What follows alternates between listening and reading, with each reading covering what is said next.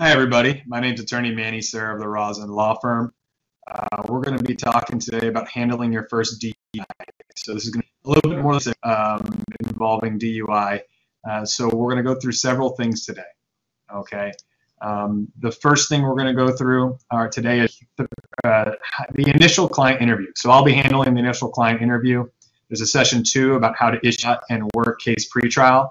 And then there's the basics of DUI. And finally is the DUI trial experience.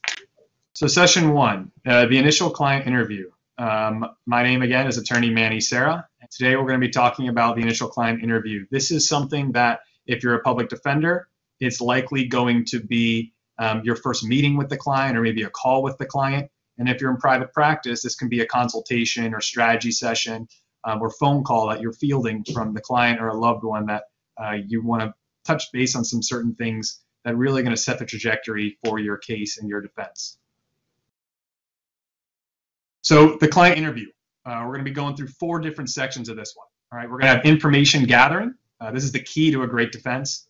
We're going to be providing education. So we want to be experts to our clients and let them know that the law, what the law is in their specific situation.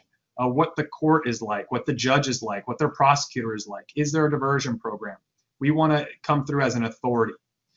3 is going to be setting expectations. So no guarantees, but you really don't want a client thinking this is going to be, something from A Few Good Men or a movie that they may see, thinking that we're going to go in there and just, set the courthouse ablaze with great cross-examination and a closing argument on the very first day. And then at the last section of this session, we're going to talk about the 10-day DMV rule. It's a bit complicated. It's going to be a lot to go through, but I will cover the basics, as this is something during your initial client interview, consultation, strategy session, phone call, you're going to want to touch base with your client on because it's very important. So information gathering, okay? So this is stuff that needs to happen prior to even meeting with the client.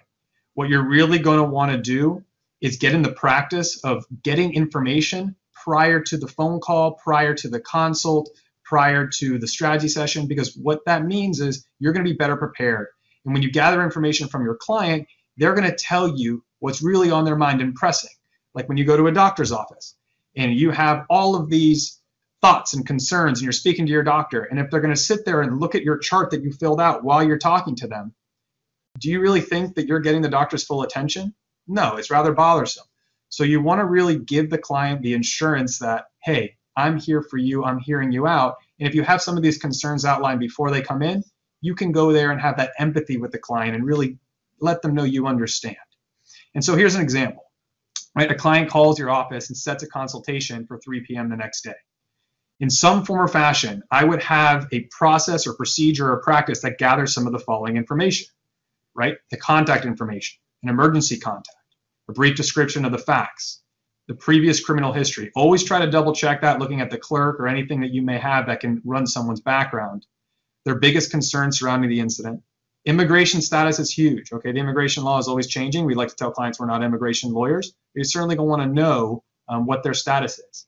And ask if they're currently on probation or pretrial release, because that's, especially if they're on pretrial release, they may need permission to come meet with you in the office. So that's get ahead of, and maybe have an assistant paralegal or yourself reach out.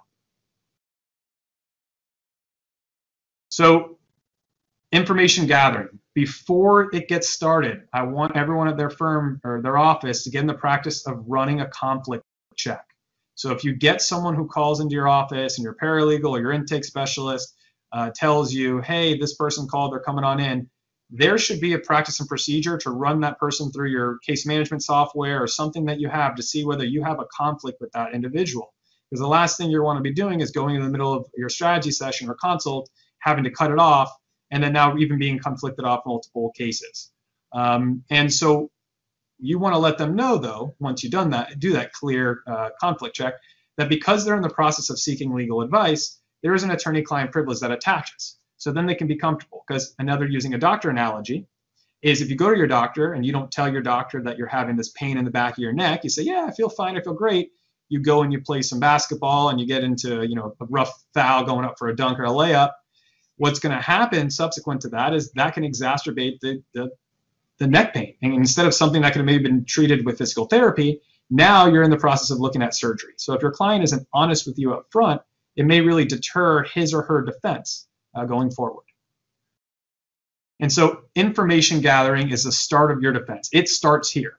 So I like to tell clients that if you've ever played golf, right? I'm a very poor golfer. But if you are off by 2 or 3 degrees on your swing, you could be hitting the ball way left, hitting it dead straight, or slicing it all the way to the right.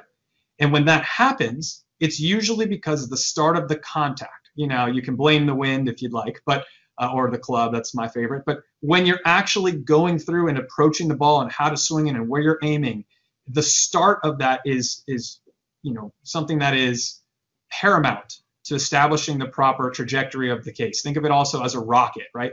If a rocket launches by 3 degrees to the left or 3 degrees to the right, then what happens is there's going to be a rocket landing on Mars that should maybe have gone to Jupiter. And so we want to make sure that when we start off, we're starting off on the right degree. Information gathering, the defense starts here, right? So set your trajectory, okay? These are things you're going to want to look out for when you're talking to your client. So a lot of the times you're talking with your client, some lawyers sit back and work on other cases or just kind of let them vent. But really, if you're putting your ears out and catching things, you're going to be able to use that much later in your case in deposition and cross-examination at a DMV hearing that are going to bring up defenses that you would not have had if you didn't listen to your client, such as injuries, physical conditions, speech impediments, language barriers, learning disabilities, right? Where were they coming from? Where were they going to? Defense witnesses or exhibits. Much more that you won't get from the state's discovery. So if a client tells you, hey, yeah, I had surgery on my ACL about 3 years ago, it's never been the same, and in the police report you read it and you're going over it with your client, and it says, hey, he asked you, do you have any injuries or illnesses that may affect your ability to perform these exercises? You told him no. Your client can say, yeah, I just totally forgot, or I blanked, or I was under pressure. And if you have then medical documentation to establish that he was in fact injured, that could be a defense exhibit right there, right? That's a physical condition that may change the course and trajectory of your defense, meaning that he wasn't able to walk in a straight line or stand on one leg because of this previous injury. Same thing with speech impediments, right? Language barriers. Find out if this person was born in this country. You know, it's not offensive to ask. You really need to figure out if this person is being judged on a fair basis. In order to do so, you're going to get to know your client best, right? And we're going to go over later in this presentation about what test your normal faculties, the field sobriety exercises, things of that nature. And they're not always fair, right? They're trying to be fair and reasonable and for an objective basis and for, you know, but everyone's so very different. And where they're coming from and where they're going to. I want to know that because where they're coming from, they may have been with friends who know this person, who know your client better than the officer, who can testify or be listed as a defense witness, who can tell the jury or the court or whoever it need be that I know Bobby. Bobby was perfectly fine leaving here. He only had 2 beers or whatever it may be. And that's strong, right? Because that person's going to know Bobby a lot better than Officer Smith, okay, who just meets him on the side of the road. So these are little things you're going to be wanting to jot down and write down because it's really, really going to give you options for a defense. Anyone who just looks at a DUI and says, this is a cookie cutter DUI, whatever, I'll just go through some stop motions and then, you know, go into my usual spiel as to how the DUI arrest was a whole setup. He was going from A to Z as fast as possible. That's not really doing a full-on defense. And this is how you start that full-on defense. Okay, get to know your client. What's their profession, right? We let them know we're not employment lawyers or profession lawyers because we don't know how they're going to be regulated, what they need to report, what they don't need to report. We don't have their employment contracts. But certainly, it's going to really change how your client looks at a DUI. For instance, there's a lot of self-employed handymen, right, or self-employed bar owners who don't really mind this DUI on their record. But if you have people that are working in Uber, right, if Uber is very popular, they can have their account suspended, right? They can lose their license. If you have a CDL license, right, that's the next thing I wrote on there, right? Do they drive for a living? Do they have a CDL? That changes everything. We could do a whole presentation on CDL, but definitely Google and look that up so you can figure out If someone does have a CDL, how to handle that, you can always, at the end of this presentation, there'll be a QR code for you to scan to give me some questions if you have them. Go ahead and feel free to ask me. I'll be happy to answer them. I just can't do everything right now. Ask them, where do they see themselves in 5, 10, 20 years? Because at DUI, if someone's trying to be a doctor or a lawyer, can really, really hinder their ability to get admitted to the bar or get their doctor license. These are things that we really want to speak with the client about, because then you're really going to know, hey, is this client even looking to plea? Can I even accept a plea on his or her behalf? Or not on their behalf, but you know what I mean, work that out. And ask them if they have any priors. So what's really important here, since we're talking about first DUI, you guys handling a first DUI, you really want to look to see if they have a prior DUI, because if it's a second DUI within 5 years of the previous conviction, remember, this is a second DUI arrest, not second DUI, or excuse me, second DUI arrest, yes, within 5 years of the previous conviction, there's a 10-day minimum jail sentence. So you're really going to want to look at that, because you're going to handle that case not differently, but you're definitely, it's going to be, the stakes are going to be bigger and higher. And it's highly unlikely that your client's going to be A-OK and peachy with that 10-day jail sentence, because they may be shocked to hear that. And how open do they seem to be about a diversion program, a reckless driving, or a careless driving plea? Because you want to, at the end of the day, what I want to do and what I want to give my client is give them an option, right? I'm not saying they have to take this or they should take that. I can give my counsel, but I want them to have options. Imagine if you're sitting in your client's seat, you want the lawyer to tell you, hey, at the end of the day, I'm going to say, look, we were able to work out X, Y, and Z, which won't result in a DUI conviction, meaning a reckless driving, a diversion program, or even a careless driving, but it may still result in some conditions of a DUI, like a license suspension or probation. You're going to hear maybe the term of a wet reckless, meaning it's a reckless driving breakdown, but you're really going to have all the terms and conditions as if it was a DUI, which helps you maybe potentially seal the case off your record and certainly helps with your insurance purposes. But your client may tell you, I'm not interested in any of that. I want to beat this whole thing. And we all have those clients where they say, I'm not taking anything. We're going to court. So you know that you need to dig in for that case. And so that's something you definitely want to talk about. And as we talked about, asking them if they're a citizen, we let them know we're not immigration lawyers and they should consult one. If you don't have an immigration lawyer, a set of 3 or 4 or 5 that you work with, you should establish a reputation with them so that you can refer some clients, because your clients are going to want the best advice they can. And it's great to get one of those plea memos where an immigration lawyer may write for you that you can present to the state attorney to say, look, we can't take this. We are legitimately going to have to go to trial. But if you amend it to this charge, we could probably work that out. That really puts the oil on a squeaky wheel. All right. Number 2, providing education, right? You want this potential new client, PNC, to walk out of your consult with a feeling that you have you are the authority on DUI law. You want to talk about case issues, and you have an intimate knowledge of the court system. This starts before you even step into the Zoom or the meeting with a potential new client. How does that start? You're going to want to go to the clerk of court. You're going to want to pull as much as you can off the clerk of court's website. See who their judge is. See who their state attorney is. Try to pull the police report. Try to pull the DUI citation. What you're going to want to look at, too, when you're looking through those things is maybe already have some things highlighted or circled. So when you sit down with them or talk to them, it's not like you're doing this on the fly. You can show them, look, I got this right here. I got a stop motion, something right here that this doesn't sit well with me.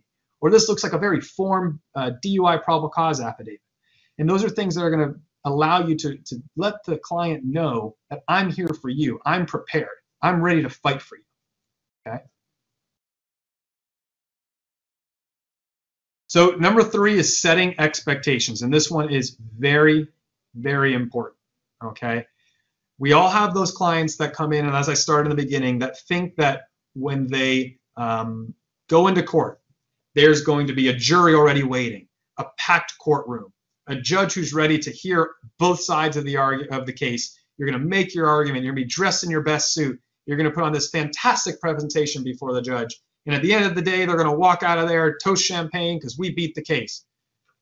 Little they know they're only set for an arraignment. And so I want to always tell our clients, hey, listen, the cases of DUI may take 6 to 8 months. It could take 3 months. It could take 12 months. Also, to go back a slide to talk about DUI diversion programs, our firm, the Rossen Law Firm, practices primarily in South Florida. So in the Tri-County area, there is a diversion program for DUIs, if you qualify, in Miami-Dade and in Palm Beach County. but there is not one as of right now, as of November 30th, 2021, in Broward County. So when you're talking to the client in your consult, you don't want them to WebMD themselves and use their Google lawyer acumen, right? And say, oh, but I know that there's a diversion program. How come you keep telling me there's not a diversion program? Well, sir, ma'am, in Broward, there isn't. So there's a different trajectory you may have to take on your case than it would be if it were in Miami-Dade or in Palm Beach County. So that's part of setting the expectations, right? Depositions. In Broward County, more likely than not, you get to take depositions on misdemeanor DUI cases. Now, other people around the country, or maybe even the state here, are scratching their head going, oh, really? But it's kind of normal practice for us. We take quite a few depositions, and it helps us fight our case. However, in Miami-Dade and Palm Beach and in other parts of the state, you have to file a motion showing good cause. And a lot of time, that good cause, even though you really believe it's good cause, the judge is going to deny it and say, I don't find there's good cause to take those depositions. And then you got to kind of get creative with the way that you file a motion to suppress, motion to dismiss, or really get a private investigator may be involved. Those are all things, right, that you want to tell the client ahead of time so they're not going flying. They think you're flying by the seams of your pants, right? This is really important to set those expectations as to how this defense is going to look. You're going to want to go through the minimum and maximum penalties of a DUI. It's a statutorily based crime. So if you look at the statute, you can see exactly what the minimum and mandatories are. For that first-time DUI offender, it could be between 6 months and 12 months probation, right? 6 months driver's license suspension, 12 months driver's license suspension. That's typically what we see coming through, right? $500 fine, $1,000 fine, 50 hours of community service, a DUI school, follow-up treatment, 10-day vehicle immobilization. There could be an intoxilizer put on the car if it's an enhanced DUI, right? An enhanced DUI happens really in two ways. One, if you blow above a 0.15 on the breathalyzer, or two, if there's a minor in your vehicle, someone under the age of 18. You're going to want to explain all these things to your client, and you're likely going to teach them so much more than they can find online, or maybe your competition who's not watching this is sitting there going, yeah, I read the police report, we may have a motion, here's how much it costs, and we need all of it paid up front, half now, half later. Let me tell you how great I am, and then here, hire me. That's not the way that this should go. You should be all ears listening to your client so that you can best formulate the defense and then provide them the best education. So when they leave that office, right, whether they sign up with you or if they don't, and they compare that to someone else, or if you're their public defender and you're telling them all of these things and they go and try to talk to a lawyer, right? Because they go, oh, I don't know if I trust the PD. I used to be a public defender. So I don't know if I trust the PD. I'm going to get myself a real lawyer, right? We've all heard that if you're a PD. And then they go and they talk to these real lawyers, and they come back and go, wow, my public defender knew 10 times more than that guy. And maybe you don't, but you're going to come across that you do because you're eager to listen and share information. Okay? It's your client's case. It's not yours. Remember, the state attorney has files. Civil lawyers, they have files. We have clients. We have families, and we have humans in criminal defense. We want to make sure we treat all of our files as humans, and we let the state attorney know that this is not just a file, this is a human, this is a family, this is a career, this is a future, okay? And all of this is what you want to tell your client when you're meeting with them so that they know that you have their back. And why is that important? Because as we go through the case, or it could take 6, 8 months, 12 months for these misdemeanors, sometimes they take more. With COVID happening, it clogged up some of the court system. You need to set the expectations. Because you don't want the call, hey, you told me this was going to be done super easy and it's been 8 months. Why hasn't this been finished? Or what's going on with my case? Right? You're going to want to tell them when you're going to get discovery. You're going to want to tell them when we're going to communicate with the state attorney. You're going to want to tell them that the arraignment date is a very easy kind of form. You can waive the arraignment date if you want. You can do a waiver of appearance so that they don't have to appear in court. You're going to want to go through all the tools you have as a lawyer to make your client's life easier. And why is that important? Because you don't want to end up like one of my favorite indie movies here, 500 Days of Summer. It's a great scene where it talks about setting expectations versus reality. If you've ever seen the movie, it's a really fun movie. But this guy has this girl. He loses this girl. Her name is Summer. He thinks he's going to win her back at this party. He thinks it's going to go fantastically. and his expectations did not meet reality. And it's a scene that always sticks with me. So forgive me for my poor choice of film. If you've ever been in that kind of a situation and you're going to have these great expectations, these romantic ideas, and then you get that friendly hand pat hug, side hug instead of a lean in kiss. You go and you think you're going to have this romantic dinner, and next thing you know, you're sitting far apart and the two parties are not meeting and the expectations do not meet reality. It's not a great feeling. So you want to make sure, right, as we talked about before, that you give them a fair and accurate depiction as to what's going on. So letting your clients know that this is not a movie. The Suits drama and the rules of evidence don't fly, and the rules of evidence don't fly in the real courtroom. So Suits, if you ever seen the movie, it was popular back when I was in law school. Not movie, I'm sorry, show. It's something really, really, and I misspelled peak there. I see Meri pointed that out. I apologize. My journalism background at the University of Florida would be very, very mad at me. But what you want to do is let them know, right? Let your clients know that this is going to take time. This is a marathon. This is not a sprint. Okay, you're going to want to avoid and try to don't feel the need to answer what are the percentages of beating my case. Okay, there's times where I've caught myself saying a percentage here or there and then immediately taking it back. It's better to just say, this is the tip of the iceberg. Okay, this is the very beginning. We're going to file our demand for discovery. Within 15 days of that demand, the state attorney is going to give us all the evidence in their possession that's going to lead towards proving your innocence or your guilt. If we don't get it, we're going to file a motion to compel. We're going to push forward. We're going to get that evidence. We're going to review it together. We're going to set depositions if we can. We're going to file motions and let them know that this is going to be something that's very tactfully done. And you should set that trajectory with them and give them what you're going to do on the case given some of the circumstances. If you don't have that police report, you just let them know that you can base the best, because sometimes when they come in to meet with you, the police report hasn't been uploaded online yet. And so when you're talking with the clients, you just let them know we don't have the benefit of reading that report yet. But certainly let me walk you through, given the facts and circumstances that you told me about the incident, how that can play out in my experience in court. And once I get that report, I'll have my staff check daily and I'll send it over to you and we can even talk it over once we get it. Because that's really important because clients come to you think you have everything. Think you have the officer's internal affairs file, right? They're going to think you have all the times he's been beat or he's won a case. Your prosecutor, where they went to law school, how many cases they won. You're going to get a lot of that. How many times have you beaten this person? How many times has this person beaten you? Do you know the judge, right? Those are all things you're going to have to address. It's just common. They get asked all the time. Whether you're dealing with a public defender client, a private client, a family member, that's all things that we want to discuss. We also want to talk about when we're going to talk again, right? Once the strategy session, the consult's over, they sign up, or you talk to them at the public defender, you meet them, it's great, you have a little conversation. Let them know, set expectations. Hey, we'll reach out to you at the first calendar call. We'll reach out to you when we get that discovery. Let them know when we're talking. You don't want to just have them leave and go scratching their head. I guess they're going to call me, right? Or today is a day, we're after Thanksgiving. A lot of times clients call because they go to Thanksgiving and their aunt or uncle, their friends ask, hey, what's going on with your case? I don't know. I should really call my lawyer. And the phones light up like a Christmas tree. Christmas is right around the corner. And we get the clients coming in, what's going on with my case? That's something you want to avoid, right? Sometimes you can, it's unavoidable, it's human nature, but you really want to touch base with them. You want to touch your clients as many times as possible in the most professional way possible. And then let's go to the next slide. Here's the 10-day DMV rule for a first DUI arrest, right? For a second DUI arrest, this is going to be different, but we're doing the basics here, so let's do a first DUI arrest. So during the client interview, you should be able to answer the following.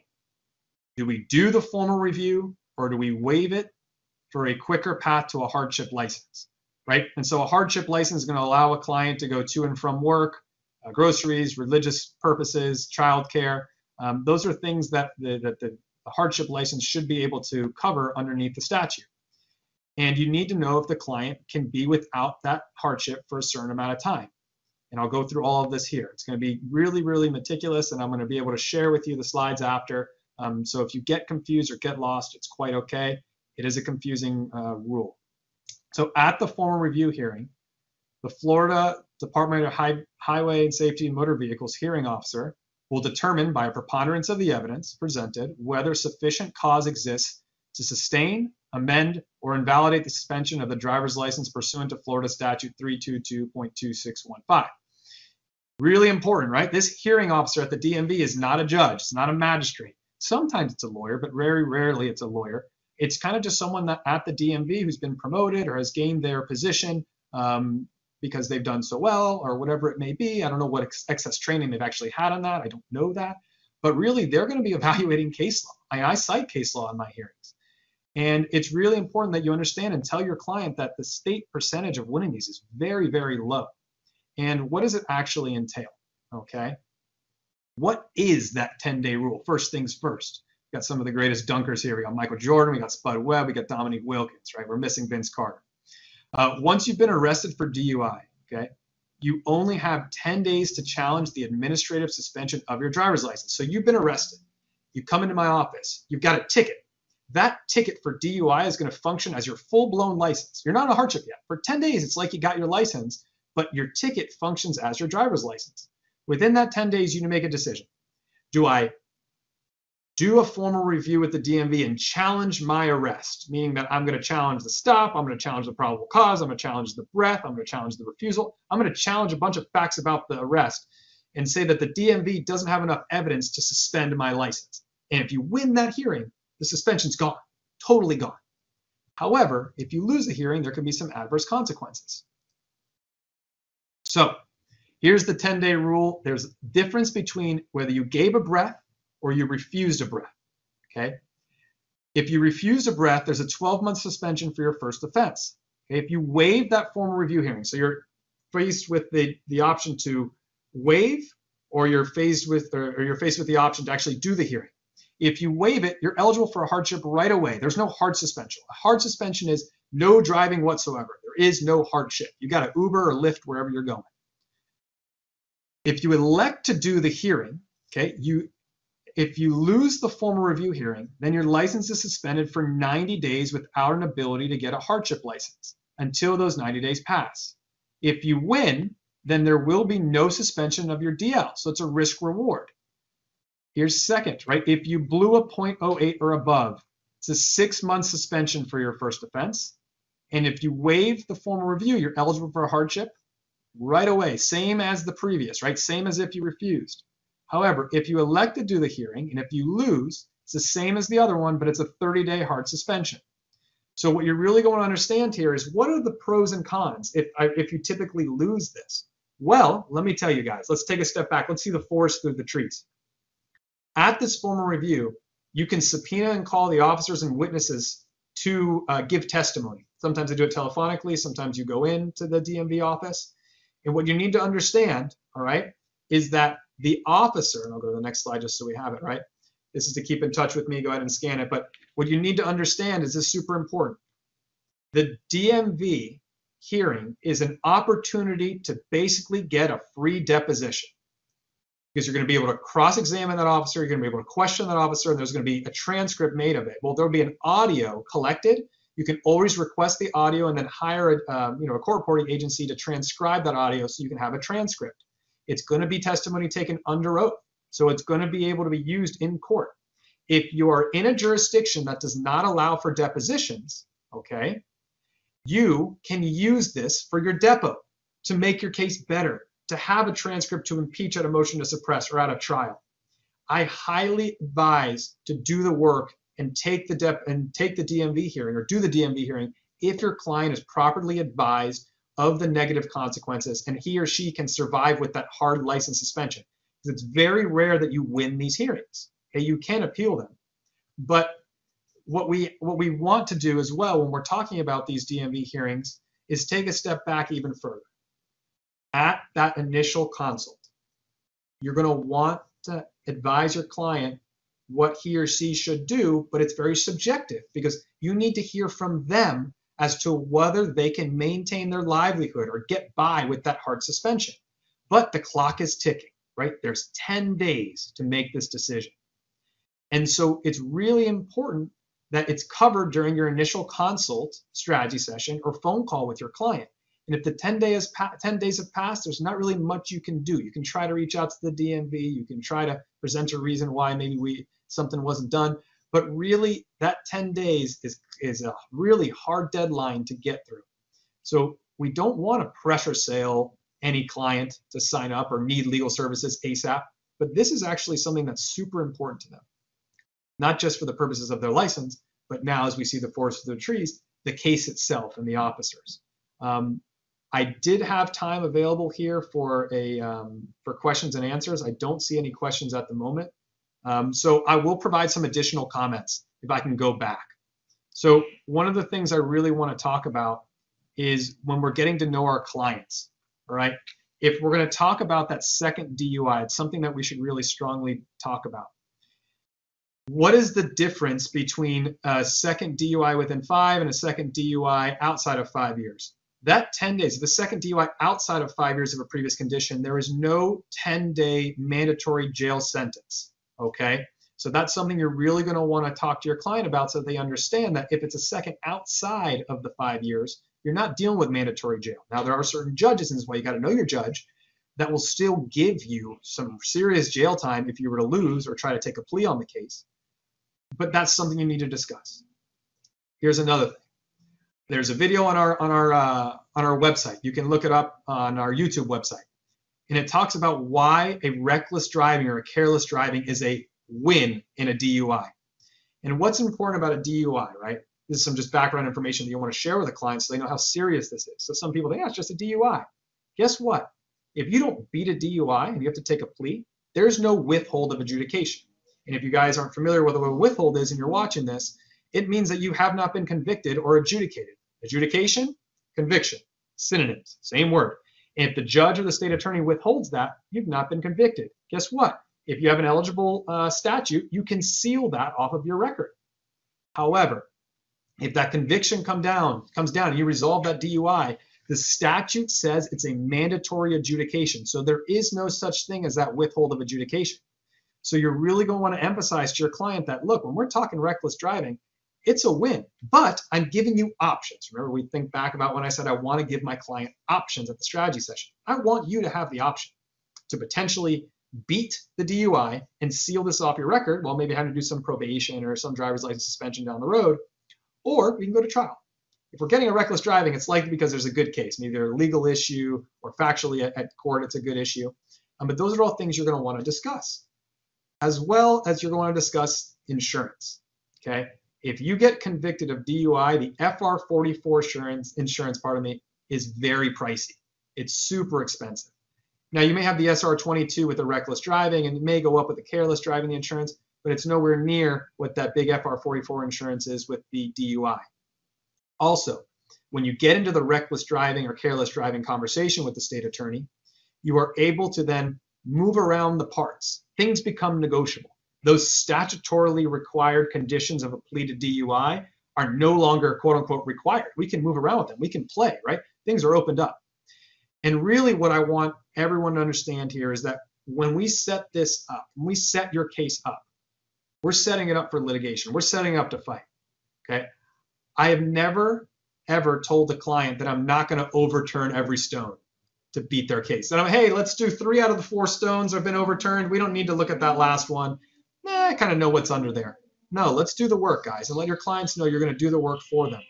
Because what's really important is that your strength at trial and your strength in a litigation phase, like at a motion, is going to determine your strength at the negotiating table.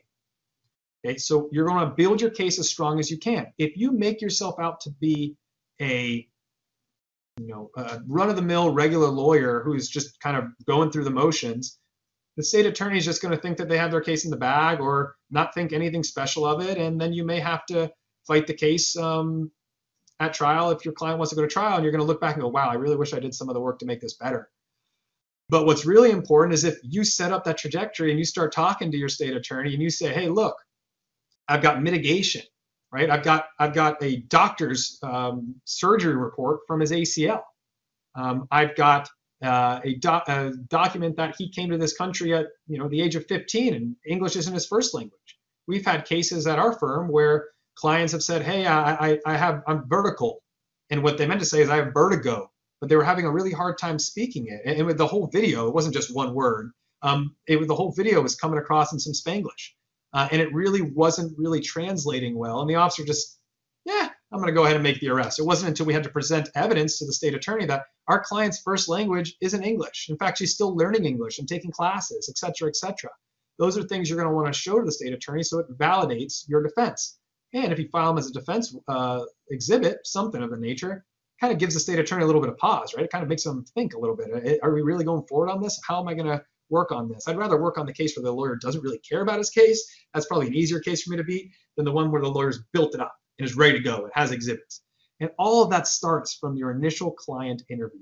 And it's kind of crazy to think back on some of the cases we beat here that if we didn't take notes or didn't really give heedance to our client's stories from the initial interview, we would never have beaten the case. For instance, we just recently won a motion to suppress where a client told us that he had a dash camera video, right? If you don't collect that dash camera video or don't ask the client if he has a dash camera video, he or she may not even think it's a big deal. We were able to review the video, present it to the state attorney. They still wouldn't break the case down, so we went to a motion, and we wanted a motion to suppress involving an improper start. But those are all things, right? Clients have cell phone videos of things that happen. We had a trial a few years back where a client gave us a video of him trying to record an interaction with the police, and they slapped it out of his hand. Now, if we hadn't discussed this with the client and see if whether it had a video, he or she may have been afraid to share it or just not know better that they should be talking to their lawyer about that. I know it sounds silly, guys, but a lot of people come into the office very nervous and they lose their common sense. So you want to make sure you steer that ship and give them some horse blinders and say, look, let's talk about some of the issues. Do you have any video? Do you have any audio? Do you have any text messages or GPS locations from that night? Those are all things that you really want to try to collect as you're going through your client interview. And so really that's what I have for you guys. I hope I didn't bore you too much. The client interview section is usually not the most exciting. My partners here at the firm are going to do a fantastic job with the rest of this. If you have any questions, I'm going to get it back to that QR code so you guys can take it. One final thing. My wife has never said this to me. If you're listening, honey, I love you. But when you have someone, right, and have you ever heard the saying, don't tell me you love me, show me you love me. If you're able to establish a timeline with your client from the initial interaction, if they are enrolled in DUI school right after they meet with you, they do the follow-up treatment, they start some community service hours, they maybe do an NAAA meeting, right? Even if they may think they don't need it, right? Those are all things that when you talk to the state attorney and you say, oh, my guy's a great guy, he's a hardworking engineer who's supporting his family, he's trying to start his business, this would crush his dreams or set him back tremendously. Please, can we get this into a reckless driving category? That's me telling the state attorney how great he is. Don't let me tell you. Let me show you. So if you build that timeline out of him or her taking those actions, right? Really getting there, moving the ball on their own without the judge telling them, without the state attorney telling them, right? Let their client look like the movie star. You can be the director. That's something Adam says a lot, right? Let us be the director. You're the movie star. We'll help you and tell you where to go. We can't make you do things, but certainly if you set that up, if you set up a timeline on paper that I could show a state attorney, you've taken this seriously. You're not trying to pull a quick one here. We're taking this seriously. Other clients who don't do those things may not be looked at in a light most favorable by the state. So that's another thing that I wanted to touch base on here today is make sure that you know the client is going to be the movie star and you're going to be the director. Guys, thank you for your time. I appreciate it very much. Good afternoon, everyone. My name is Meri Ros. I'm one of the attorneys here at Rossen Law Firm, and we're going to be discussing today pretty dry but very, very important how to try a case for a DUI pretrial as well as DUI motions. So for DUIs, the first thing you want to look at is the discovery, and this is a checklist. Now, by no means is this an exhaustive checklist. But I'm going to go through some of the things that you want to make sure you have in every DUI before you start. So first is the probable cause affidavits and the narratives. Read them carefully. Keep an eye out for any officers in the narratives that are not listed in the witness list. This happens all the time. The state being the state, they miss things, and it's going to be up to you whether you want to point it out. But you will see this often where there will be other officers. Sometimes they list one officer in the witness list, and there's actually 5 officers who were involved.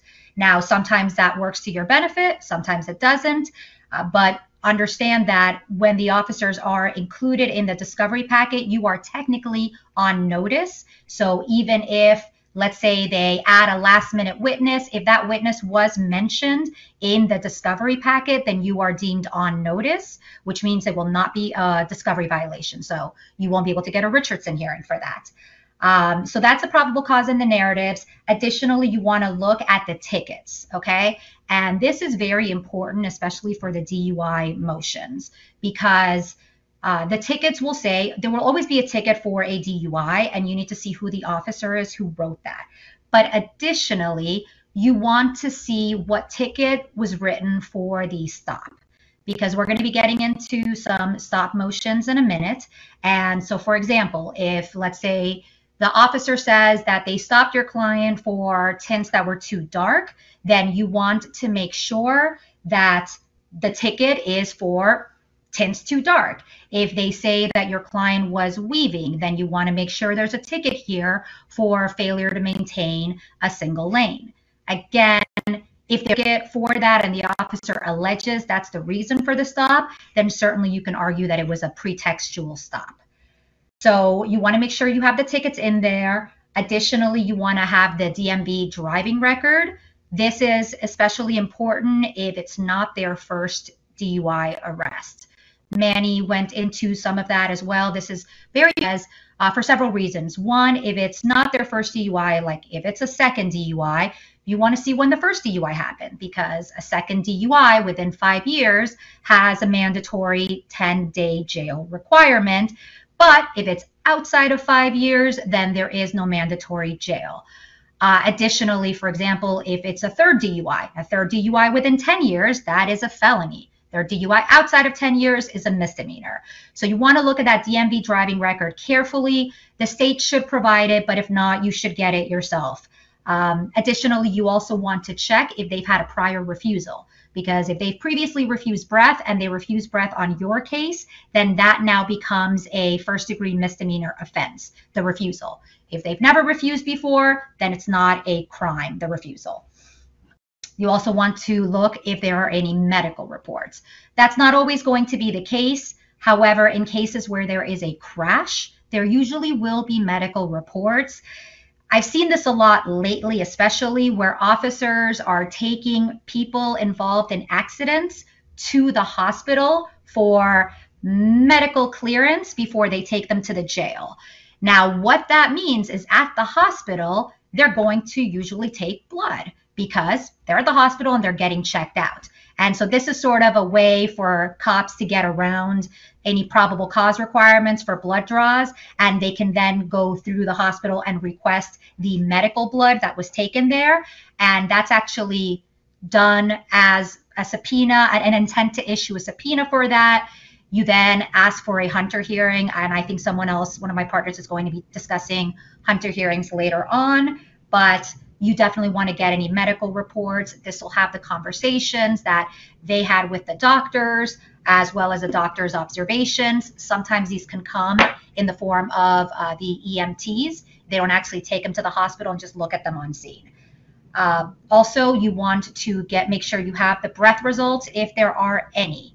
Now, the way the breath result discovery will work is you'll just get a paper that shows, okay, they blew a point 1, 2 at this time. There will be 2 samples for this. There have to be 2 valid breath samples, and you will also see the testing first, because the machine has to be calibrated. So it has to be within, I believe, a 0.02 differential, but you do definitely want to depose the breath tech if your client gave breath, as well as you want to get the agency inspection form. This is not something that's normally disclosed in discovery. This is the form that shows you when that machine was last tested. It's supposed to be tested every month, and they're supposed to go through all these different runs of samples, okay? Now, you can get that very easily from the agency inspector. The agency inspector will be listed as a witness. However, again, the agency inspection report is usually not included. but the agency inspector will usually email it to you. It's not a problem.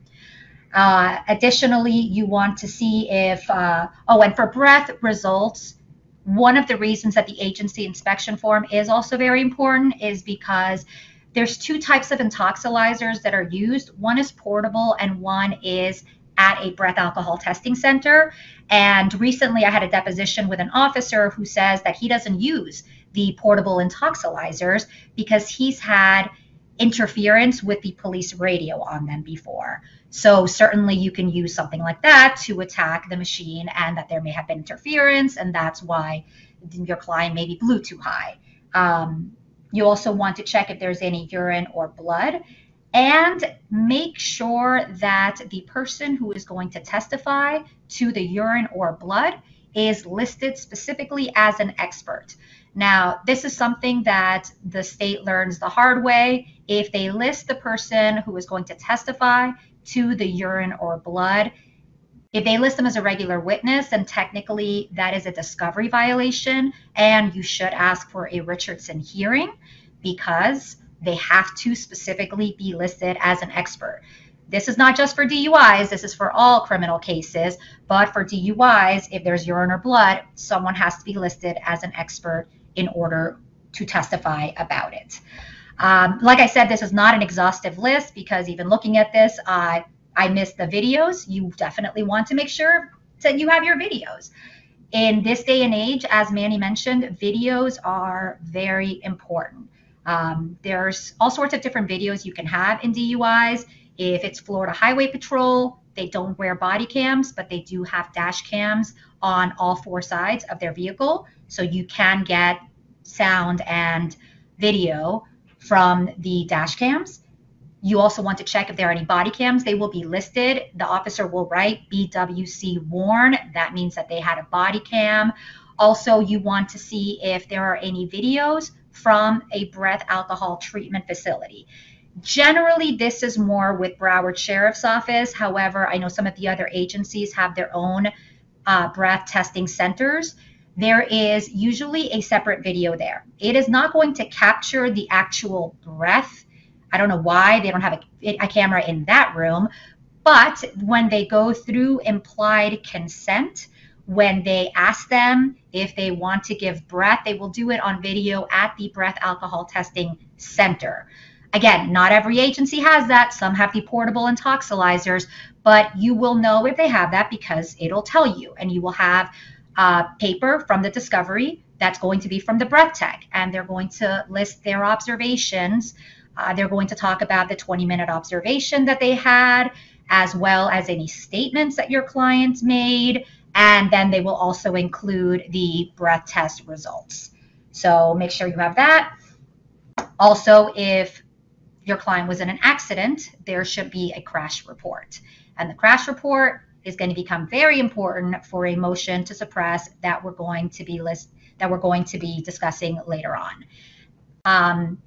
And as Manny mentioned before, if you're in Broward, there is no diversion program. So you really have to attack a DUI. You know, if you're in Palm Beach or Dade County, yeah, your first DUI, your client can get into the diversion program and then get the charge changed to a reckless. However, in Broward, if you want a reckless driving charge, which is a win, you have to work for it. They are not just going to give it to you. And one of the ways we do that is by filing DUI motions. They work. That is the way to get what you want in Broward County. And I have never seen a DUI that did not have a possible motion to argue. So I don't ever want to hear, oh, this is a pretty simple DUI. There's not really any motions. There's always some motion you can argue. So we're going to go through some of them. Again, I could do an entire day's presentation on DUI motions. So this is not going to cover everything, but this is going to provide a roadmap of how you can attack a DUI, the steps to do that, and the big red flags that you want to look for in filing a DUI motion. And to quote Jedi Master Yoda, do or do not, there is no try. File those motions. Oh, my little picture here. There we go. Traffic stops. Okay. One of the first things you want to look for is the traffic stop. Okay, so this means your client was stopped for speeding or any kind of traffic infraction, right? Now, a police officer must have probable cause to believe a traffic violation has occurred. And I have several cases that I'm going to cite because, again, DUI motions, obviously that's a very case-heavy portion. Don't worry about writing these down. You'll have access to this presentation after it's done. Okay, so the main thing to remember with a traffic stop is it's probable cause. It's probable cause and it is an objective standard. Okay, so there is no, oh, I thought he was speeding. If you're saying he was speeding, then did you use a radar and was that machine calibrated? This is not simply a, oh, and I eyeballed him and I believe he was speeding. No, traffic infraction has to have probable cause. And as this case cites, the subjective knowledge, motivation, or intention of the individual officer involved is wholly irrelevant. So if the officer thought, I can pull him over because he has a tail light out, right? So I'm going to pull him over. Wrong. If he has two working tail lights per case law, per the Hilton 1 and Hilton 2 cases, then that's not a valid stop. It doesn't matter if the officer thought he could. He was wrong, and it is an objective basis. So just some typical traffic stops that you're going to see. I cite to Heard here. There we go. So this is so you can see this a little better. Now, in Heard versus Dade, and this is a 4th DCA case, so we use that a lot. That is a failure to use a turn signal. And what that case basically said is, although that can be a traffic infraction, if no other traffic was affected by the failure to signal, then it is not a valid stop. So that becomes very important because you are going to see that affecting other traffic is a requirement for some other stops. So here I have the failure to maintain a single lane, which is weaving. So that is a classic reason for a stop on a DUI. Also because weaving, unlike speeding or having a bad taillight or having your vehicle not registered, weaving is sort of a red flag to an officer and a jury that your client might have been impaired. So you want to attack that weaving stop, and it's not called weaving, it's called failure to maintain a single lane. So I have some cases here that I cited, and again, you'll have copies. You are going to see a lot of Florida Law Weekly cases cited. That is because whatever circuit you are practicing in, you want to cite from that circuit.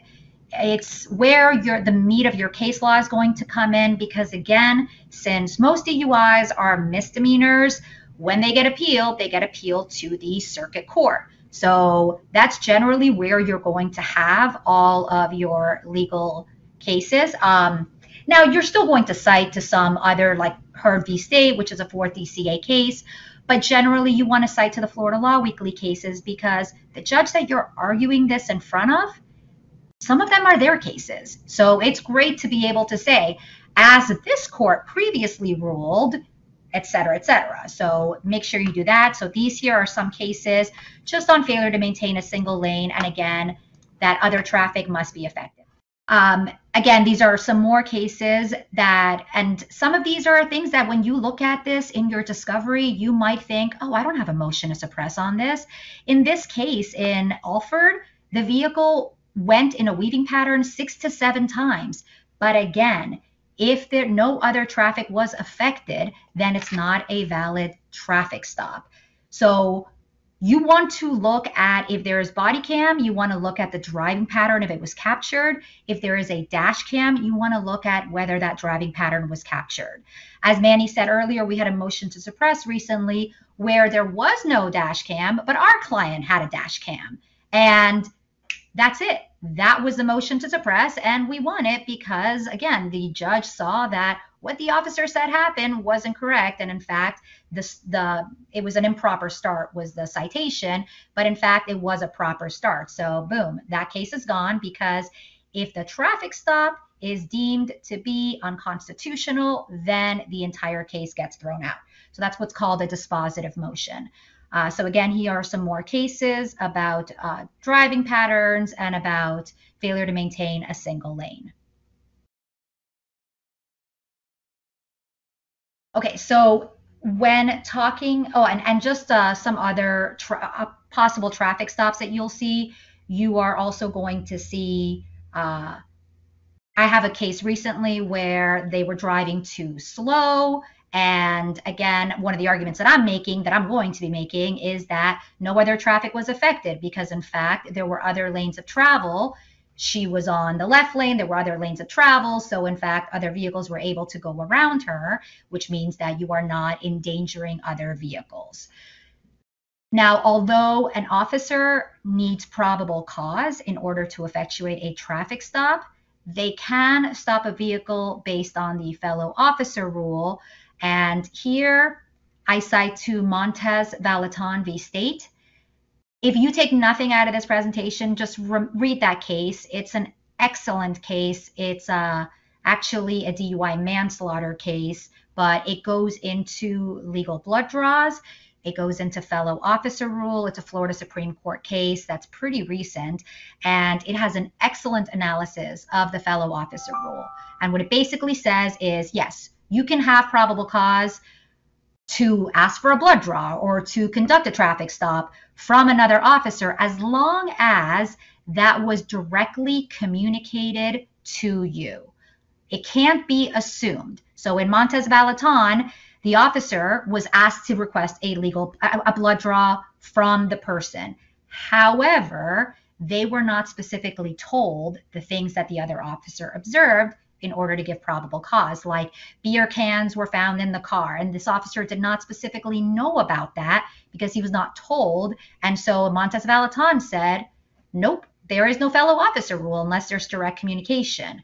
So read that case. I actually got a DUI manslaughter no prost when that case came out because of the legal blood draws. So that is an excellent case for fellow officer rule as well as for blood draws. Also, keep in mind, again, not all of this is in slides because there's just so many motions you can do. If your client is stopped for a traffic stop that turns into a DUI stop, there cannot be an unreasonable delay. Okay, so keep in mind the time that it takes for the officer to actually start the DUI investigation from the traffic stop, because the law says that you can only keep that person there as long as it takes to write the citation. Okay, you can't just hold them there and wait for a canine. You can't just hold them there and wait for an officer without more. So if there is just a traffic stop, they can't just keep them there and then turn it into a DUI investigation. And also, if you have any questions, go ahead and type them up. I'll get to them at the end. They're anonymous, so don't worry about anyone else seeing your questions. All right, so that was traffic stops which require probable cause, and they have an objective basis. Then there are investigative stops. Now, investigative stops, unlike traffic stops, do not require probable cause. They only require reasonable suspicion supported by articulable facts that criminal activity may be afoot. Okay, what does that mean? Well, we're going to get to that because, as everything, it's up to interpretation. Now, whenever any law enforcement officer encounters a person under these circumstances that's about to commit a violation of the criminal laws of this state, you can temporarily detain that person for the purpose of ascertaining the identity of the person temporarily detained and the circumstances surrounding his presence, which led the officer to believe that he had committed, was committing, or was about to commit a criminal offense. So what does that mean? That means that you have to be able to articulate it, and it has to be a temporary detention. You can't just hold someone indefinitely. It is simply to dispel whatever suspicion they had. This applies to all cases, but for DUIs specifically, dispelling the suspicion can sometimes be in the form of field sobriety exercises. So that is directly from the Florida statutes. And like I said before, reasonable suspicion, like probable cause, is dependent upon both the content of information possessed by the police and its degree of reliability. Basically, this is a totality of the circumstances, because investigative stops, especially unlike probable cause, unlike traffic stops, investigative stops are based on more than one factor. And you will see that a lot when you get the odor of alcohol, because odor of alcohol is almost always one of the factors that's cited in DUI cases for the suspicion of DUI. So again, you want to look at the totality of the circumstances, because as Manny was saying before, your client might have a speech impediment or might have an accent or medical conditions that affect their balance. So you want to look at the totality of the circumstances, because if those are the circumstances that were used for the reasonable suspicion, then you can certainly attack those.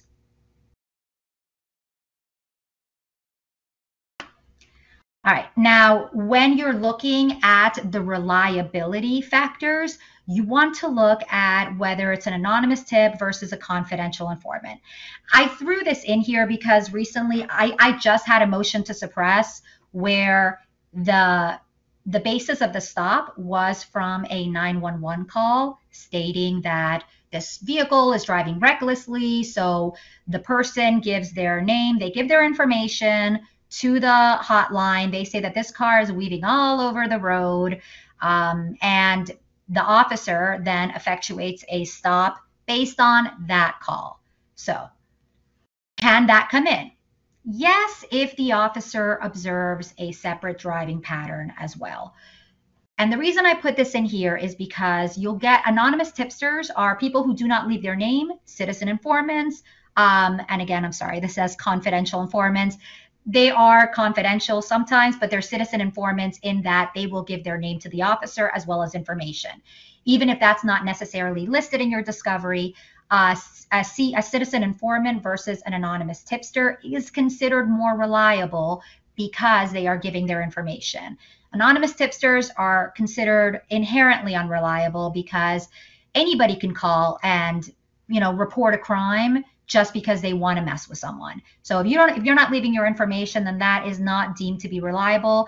And it's as if there was no call and the officer has to look at everything in a blank slate, versus a citizen informant does give a degree of reliability. So in the case that I had, the state relied on this case, which is Ellis versus State.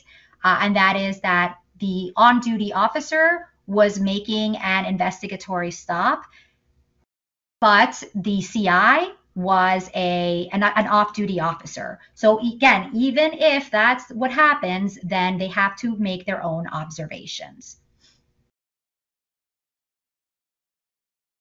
And so more on investigative stops, you are going to see health stops, okay? So that's this case here, and I don't know why I repeated this.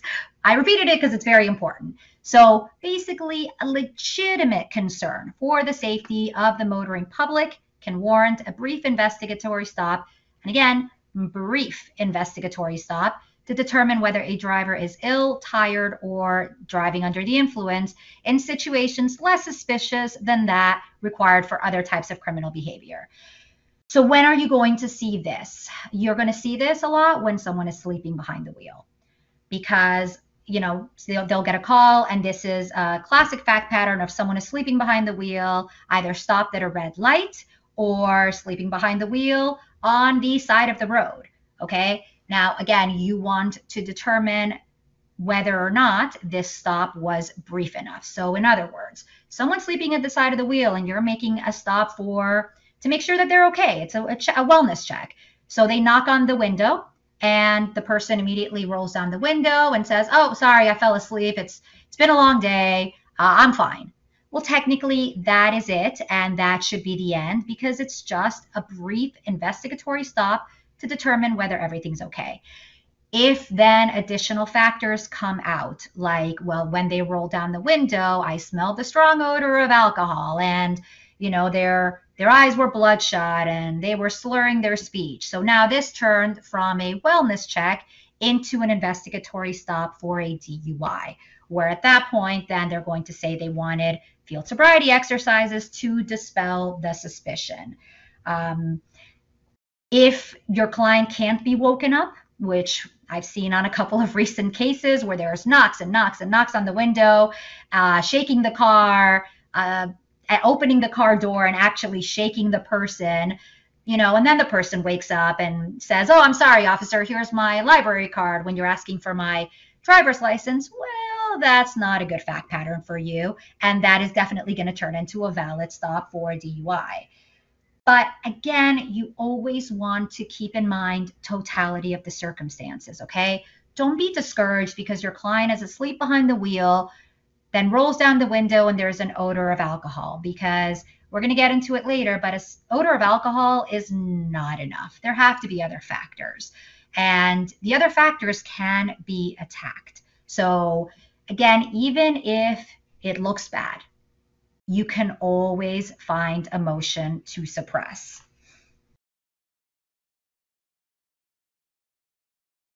Now, one of the other ways to stop, so there's a traffic stop, there is an investigatory stop, and then there is a car crash, okay?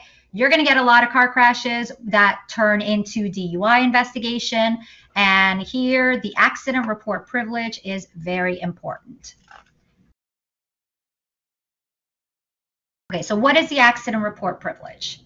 In Florida, and this is per the statute, in Florida, they want, if you're involved in an accident, the legislature wants you to be open and honest and not be worried about incriminating yourself.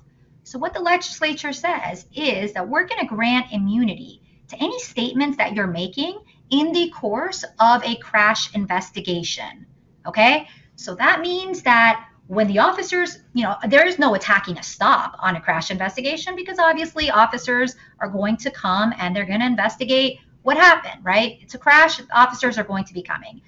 However, when they're speaking to your client and your client starts telling them, the officer says, "Hey, what happened? Are you okay?" And your client starts saying, "Yeah, I hit my head on the windshield. I had just come from this bar and had a few drinks." Okay, all of those statements are going to be kept out. Now, you can do this in a motion in limine. You can do this in a motion to suppress. I had a motion to suppress recently that was a 4-part motion to suppress. I only won on the accident report privilege part, but based on that, I got a reckless offer. So we considered that a win. But if there is a crash in your case, you must always, always, always file the accident report privilege motion.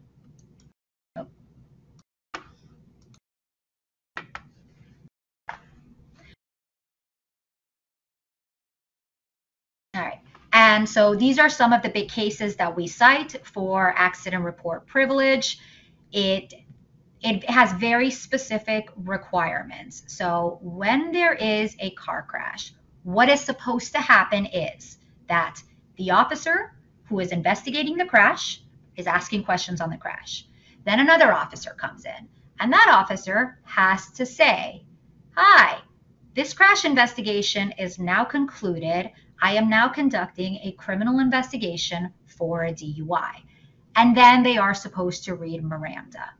All right, now these are the cases that are mostly cited to. Also, we cite to Vedner. Vedner summarizes this, and this quote right here is directly from Vedner. I recommend you put this in your motion in limine or your motion to suppress. But again, in Vedner, they emphasize that Miranda has to be given.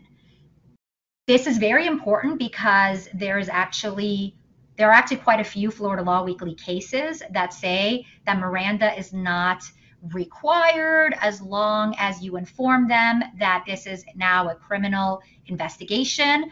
I still argue Miranda is important. I still argue Miranda is a requirement, especially because you are going to learn in the depositions that most officers don't think Miranda is a requirement. You ask them when they finish their crash investigation and they're now conducting a criminal investigation, you ask them, "Okay, at what point did you read Miranda?" Oh, no, I didn't read Miranda because I wasn't asking them any incriminating questions. All right, well, number one, I wholly disagree that you are not asking incriminating questions, because if you're asking someone, where did you come from tonight? How many drinks have you had? Those are all incriminating questions as far as a DUI goes. But what you're usually going to see is you are going to see that they say, crash investigation is concluded, criminal investigation has begun. If it's the same officer, it's called changing of the hats. So it can be the same officer who's conducting the crash investigation and then doing the criminal investigation, but they have to very clearly state to your client, I was conducting the crash investigation, that investigation is concluded, and now this is a criminal DUI investigation, followed by Miranda, but again, be prepared for an argument on that. Now, in winning this is not a dispositive motion. That's why I said you can put this in a motion in limine if you don't have other motions to suppress, which again, you should, but it only mutes the audio. So just keep in mind that accident report privilege doesn't mean that that entire portion of the video is redacted. All that's going to be redacted is the audio. And the officer can still testify that during this conversation, they can't say what the conversation was, but they can testify, yeah, during this conversation, they were slurring, they were swaying. The jury is still going to see if your client has to, lean against the car for support, or if your client is stumbling over. They're not going to hear them, but they are going to hear the officer's observations about it. And again, I put in here, keep in mind that you're going to probably have to fight the judge on whether Miranda must be read, but stand your ground. Okay. Now, the next part is field sobriety exercises, emphasis on the exercises. They are not tests. There is a litany of case law that says you cannot call them a test because that has different implications. So, and you know what, you'd be surprised. I still see that sometimes where they call them tests. So when that happens, you have to address that in a separate motion. But generally, for field sobriety exercises, State v. Amacrane. An officer may request a driver to participate in field sobriety exercises if they have reasonable suspicion that the driver is operating the vehicle under the influence. This detention cannot occur unless the officer has some objective manifestation that the driver is driving under the influence. And again, I say objective because, that's the law, but objective versus subjective, right? You always have to keep that in mind, because an objective manifestation is something like bloodshot eyes, slurring. It's something that I can see it from the video, okay? And this is going to become very important when we talk about the Wiggins case. We're going to get to that, but nowadays that video is so readily available, you can actually rely on the video instead of the officer's testimony. But we're going to get into that. One of the things that you have to remember with field sobriety exercises is that in order to request them, again, you have to have that objective manifestation. You have to have a list of factors of impairment. What factors of impairment did you observe that made you think this person was intoxicated? Because when they ask for field sobriety exercises, at that point, they're supposed to be asking this to dispel their suspicion that this person might be intoxicated.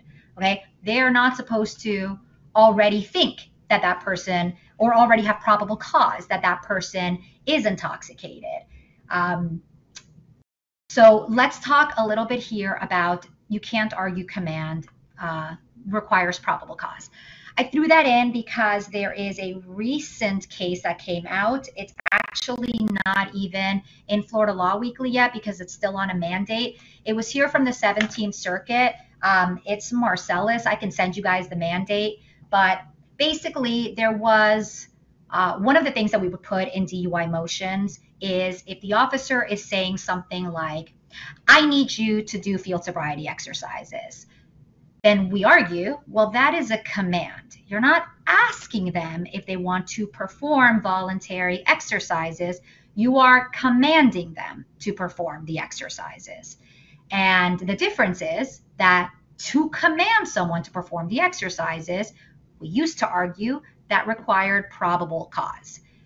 A case came out recently, Marcellus, that the judge agreed, the misdemeanor judge, the county court judge said, yes, this is going to be suppressed because the officer commanded and they didn't have probable cause. And then when it went on appeal to the 17th Circuit, they determined that commands don't require probable cause, that we've been misreading the case law.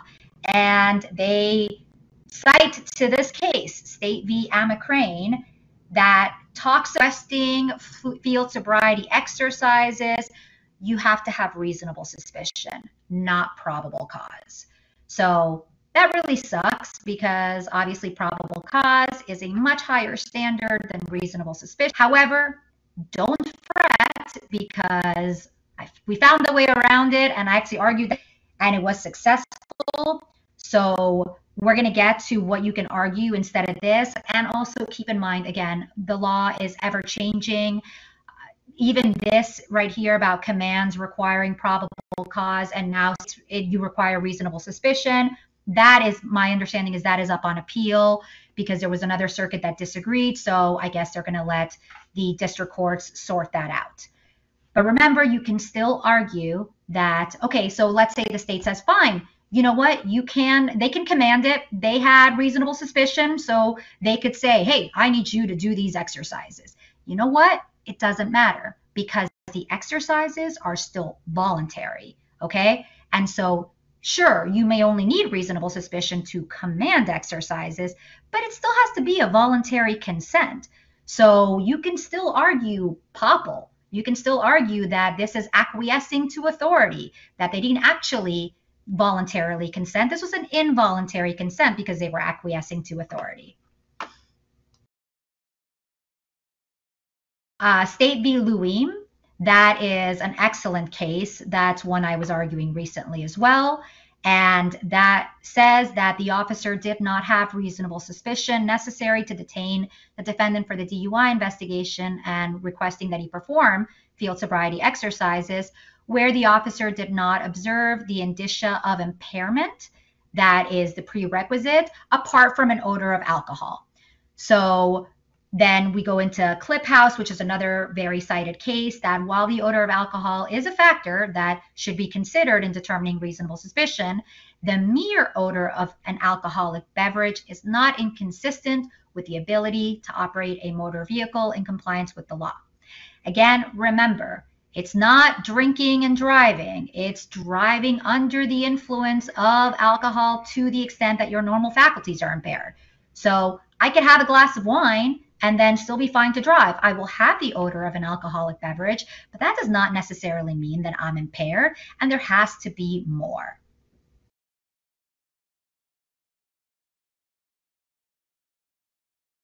And just to go back to Luim, this is especially, this is where I wanted to discuss a case. It's not on here because, again, there's so many cases, but this is Wiggins v. Florida Department of Highway and Safety, which is a Florida Supreme Court case from 2017. It's 209 Southern 3rd, 1165. If you guys want to contact me, I can send you guys the link for that. What that case states is that a court can reject an officer's testimony when it's contradicted or refuted by real-time video evidence. Okay, so to give you a real-life example of that, this is a motion to suppress that I just had last week, where I was arguing that, that it was an involuntary consent to the exercises. Okay, so in that case, I cited to Wiggins because we had video, we had the officer's dash cam, and the officer claimed lots of things. Amongst them was that the person had bloodshot eyes, flushed face, odor of alcohol, and then we watched the video. And first, we were contradicting the officer because The officer claimed lots of things about the driving pattern. It was a basic speeding case, but then the officer claimed, oh, well, he didn't pull over right away. And, there were other places he could have pulled over. And when he did, it wasn't actually into a parking lot. It was into this swale. And then he had a flushed face and, he was swaying a bit. But then we watched the video and literally the argument was, Judge, what the officer said is simply not true. Okay, we're looking at this video, we don't see a flushed face. We're looking at this video, we don't see bloodshot eyes. Odor of alcohol, okay, it doesn't matter. Clip House says odor of alcohol by itself is not enough. Speeding is not a driving pattern that is indicative of a DUI. So in that case, the judge agreed. And the judge granted my motion to suppress and specifically stated that the officer was contradicted by things in the video. Once you start contradicting an officer with anything in a video, all of a sudden their testimony becomes a lot less reliable and you can knock out a lot of other things that officer stated. All right, and in State v. Bertoni, this is another great case where it talked about odor of alcohol, red eyes, flushed face, and combative attitude, but there was no observation of any kind of driving pattern. So in that one, the motion to suppress was granted. Again, remember, it's a totality of the circumstances. So if the driving pattern is weaving, failure to maintain a single lane, that in conjunction with a flushed face or slurring and odor of alcohol will probably be enough for reasonable suspicion unless you can attack that.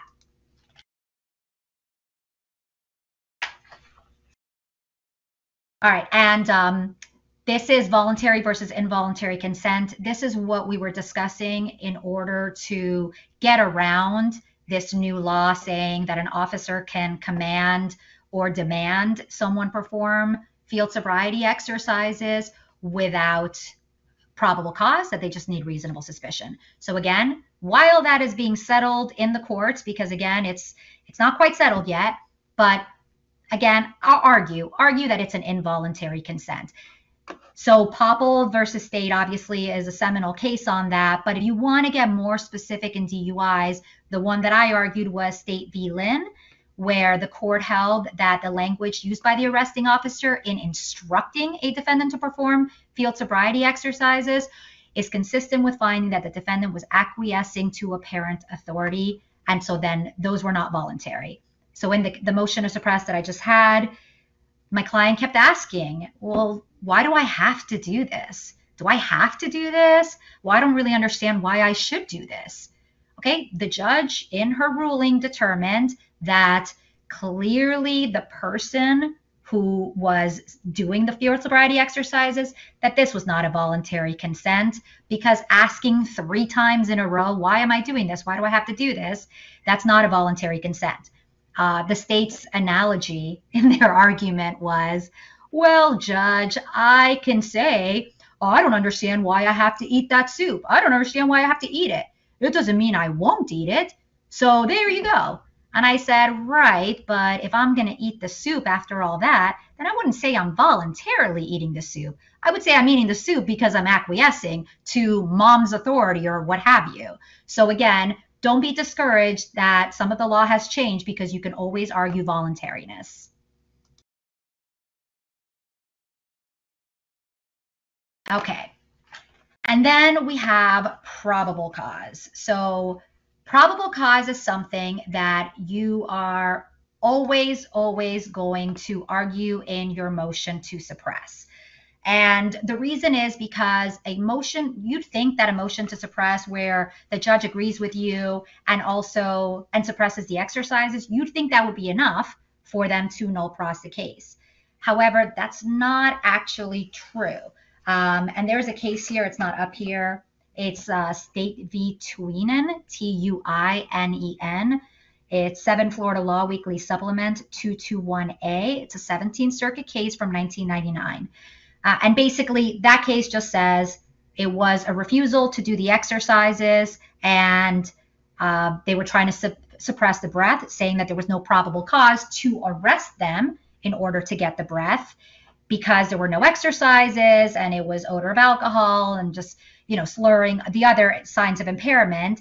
And the court said, no, there was probable cause for the DUI arrest. So the breath came in. So what I recommend you do in your motion to suppress is you end it with a probable cause argument that is two-sided.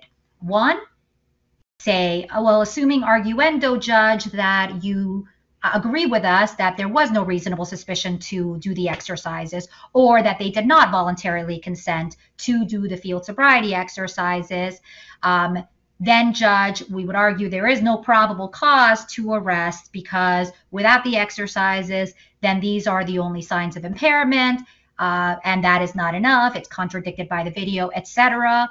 And then go one step further and say, and judge, even if you do believe that the field sobriety exercises do come in, that there was reasonable suspicion to request the field sobriety exercises, there is still no probable cause because of A, B, and C.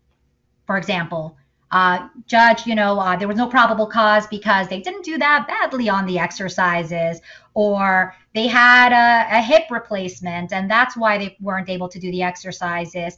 Some of the factors that you might actually argue to a jury, you bring them in here. But again, you always want to argue the probable cause, even if it's not super strong, because you want to cover all your bases. So for example, with that last motion to suppress that I just had, the state didn't null pros right away. They still haven't null prosed it. So the judge in her ruling made it very specific, saying that, even if the courts disagree with her on the reasonable suspicion, that she does not believe that there was probable cause to arrest regardless. That way, boom, all the bases are covered. And even if the state appeals one part of it, then hopefully it's just, it still gets null pros, because again, without probable cause to arrest, and they don't have anything. So you always want to include this probable cause argument, especially on a double refusal. In a double refusal, your argument is really going to focus on this, on the probable cause, because you're arguing that there is no probable cause, there was no breath, there is no exercises. So when this officer is asking you to perform field sobriety exercises, that's supposed to be to dispel suspicion. Mere suspicion is not enough for probable cause. Okay. Now the twinning case that I was talking about before, that was a single refusal, but the court was only considering that first portion of it, and they still did determine there was probable cause.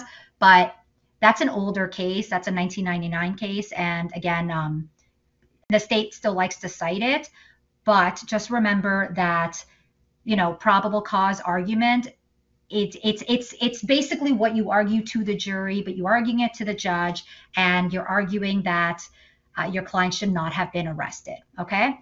So this is where the slides end, but I did want to end it with something else, which is that you do have to have a plea or trial meeting. What does that mean? That means that, and I like to do this before the motion to suppress gets argued, so your client really knows and has an expectation of what's going to be happening.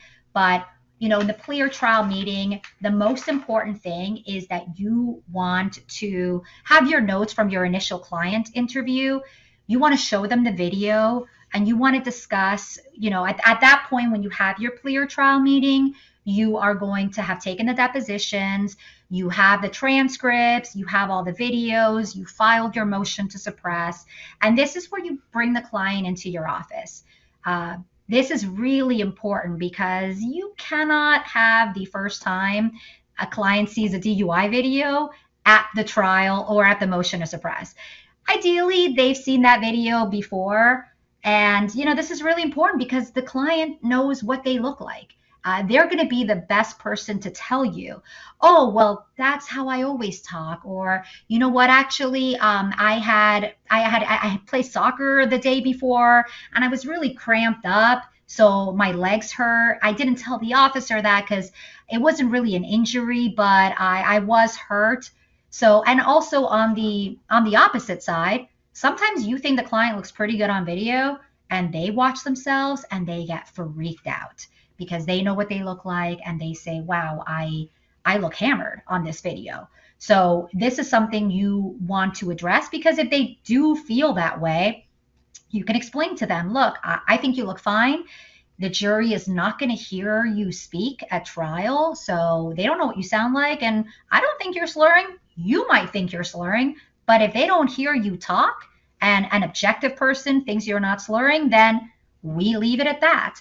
But you have to address all of this with your client. And the reason I say bring your initial client interview notes with you is because, as Manny was saying earlier, one of the things you want to address is your client's biggest fear. So some people will say, look, I can't lose my driver's license. Or some people say, I am terrified of going to jail.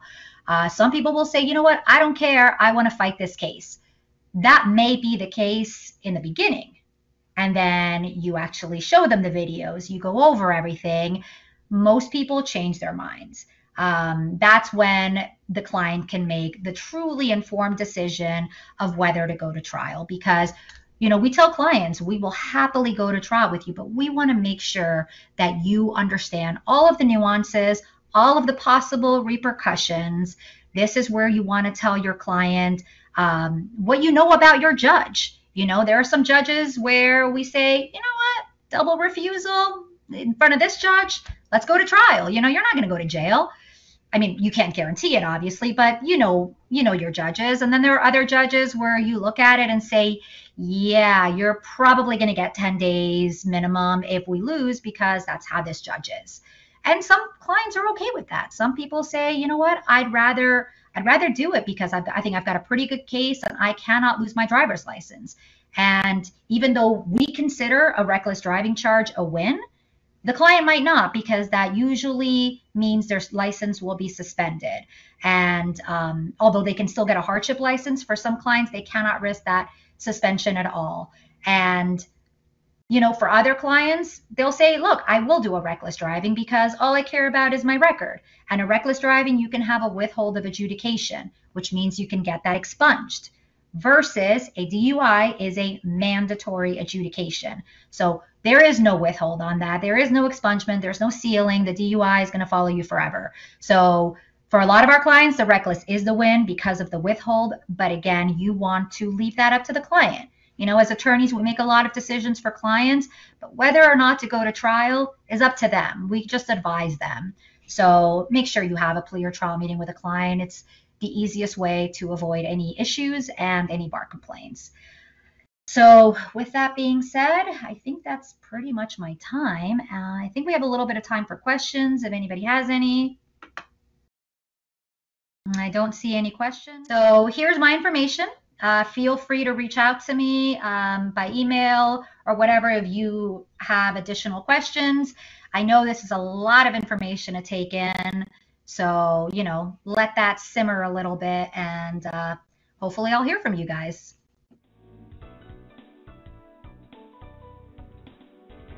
Right. Hey, everybody. Adam Rossen here, and this is part 3 of our CLE. This part, we're going to talk really about the basics of the standard field sobriety exercises and some of the science behind DUI. Specifically, we'll be talking about breath tests, we'll be talking about blood tests, and we'll be talking about urine tests after we go into a little bit more detail first about the field sobriety exercises. So hopefully, the folks of you that are listening live and the ones that eventually watch the replay are getting a lot of great information out of this. Please drop questions in the chat or the Q&A. I want to make sure that everybody here gets all their questions answered, and we really are hoping you guys are loving this, and we're providing good value, for beginner level DUI cases. So the first thing I'm going to talk about, some parts that Manny already talked about but in a little more detail, and I'm going to talk also some parts that Meri just talked about in a little more detail as well, from not so much of a case law perspective. So these standard field sobriety exercises, the SFSEs, what are they? Right? These mythical things. Well, they're exercises. They're not tests. And there is physical skill and dexterity involved. So that's something that I think is key for everybody to remember. these exercises, it's balance, it's coordination. And as you see, one of the common themes that we tend to discuss in front of, especially in front of juries, and the way that I'm going to talk to you folks about this today is really how to set this up for arguments at a deposition, at a DMV formal review, aka the bar hearing, or a trial, which I know David will then bring home when I'm done in the fourth hour of our lecture. But these field sobriety exercises, they're done to establish probable cause, not guilt beyond a reasonable doubt. And that's one of the themes that I like to take in some of my trial work as well on these cases, is making sure that the jury understand that the burden and the decision to arrest somebody at the side of the road for DUI, as Meri talked about, is probable cause. It's not guilt beyond a reasonable doubt. Now, what are they? Well, they're divided attention tasks designed to measure someone's quote unquote normal faculties. The problem is that they're abnormal exercises to measure the way you normally do something, or the way our clients normally do something, right? So logically, that doesn't really make a whole lot of sense. Some police officers will even try to say that they're not abnormal, which, when we question these police officers, personally, I don't care what they say, because they're either going to admit that they're abnormal, or they're going to try to dig their feet in the ground, and say, no, they're not abnormal, they're perfectly normal. And then they're going to lose credibility and look like an idiot in front of the jury. So here are some questions during cross-examination that you can ask, and when I say cross-examination, it can be at a deposition, it can be at a Bureau of Administrative Review hearing. And of course, these ones that I put here, they're not the traditional hard leading question. You can always make it a hard leading question, but I wanted it just to be the basic question for you guys here today. And again, this is even good, as Manny was discussing, if you don't get depositions in your jurisdiction, but you have that formal review hearing at the DMV, right? You want to ask these police officers what they think, because you want to know what they're going to say, right? And these are just some of the few things, example, the walk and turn, right? No, we know people don't walk like this, heel to toe. We know they don't turn with a series of small steps the way that they do with their left foot planted on the ground. We know that somebody doesn't normally put up 1 foot 6 inches in the air with their arms by their side balancing on that remaining foot. But you want to lock them in as early as possible, just so have a better idea of, hey, is this police officer, am I going to need to really cross him hard, and is he going to lose credibility with the jury, or is this police officer going to give me the concessions that I need? Now, normal faculties are actually defined by the law.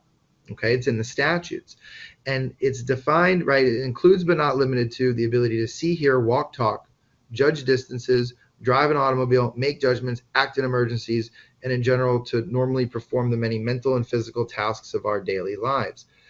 The problem with these is that they confuse average with normal. Okay, for everybody here that's on this webinar, and the 4 lawyers that are doing this, if you take us all, you slice us, take us all, combine us, slice us up in half, right, or divide us by the number, you would get an average. But that average is not what any one of us is. The way, right, that's not how we talk, how we walk, how we judge distances or act in emergencies. And that's one of the big issues with this, is that the police officers, they confuse average with normal. So you got to understand that, and that's one of our one of my great themes in these cases. And it's not a pass-fail. Okay, so when they're asking you to do these exercises, and if you comply, or if your client complies and your client does them, it's not that traditional pass or fail, because that would basically put more reliability on it, and the district courts have said that it's not pass fail. So that's good. So you want to make sure that the police officers aren't using that language.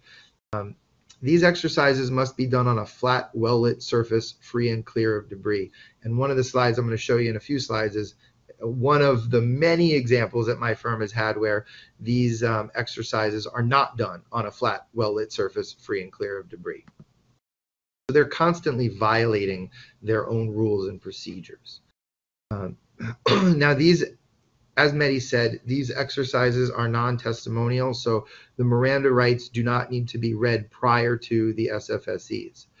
And there's 5 exercises that are generally used, and 3 are officially recognized by NHTSA. So what is NHTSA? NHTSA is the National Highway Traffic Safety Administration. They're the ones that, in conjunction with some other agencies, came up with these field sobriety exercises. They're the ones that have done some of the, or at least the studies that law enforcement relies on. However, in most cases, none of that's admissible in court. So you can't talk about for better or worse, meaning the prosecutors can't talk about how, the combination of these 3 is 91% reliable, and the defense attorneys can't talk about how, well, this exercise is only 66% reliable and this one's 72% reliable, and so on and so forth. All that information is in all of NHTSA's books and guidelines, but I think that's really not necessary for today's DUI practitioner, because most of the courts in Florida don't even let the attorneys get into that information and data. But out of the 5 that are generally used, 3 are officially recognized, so or standardized. So you're going to see those 3, you should, on every single DUI case. The first one is the horizontal gaze nystagmus, which is commonly referred to as just the follow the pen exercise. It's the eye test with the pen. The second one is the walk and turn. If you've ever seen, the Reno 911 has done some great videos on that. You can go on YouTube and check them out. And the one leg stand. Now, the 4th and the 5th are, again, it depends on the officer, it depends on the jurisdiction, but a lot of times they're quite often used as well, and that's the finger to nose and the Romberg balance. And I'll go into all 5 of them for you folks. One thing that's really, really, really important, and this also goes back to what Manny said earlier about the client interview, when you're trying to find out if your client has any injuries or illnesses or disabilities.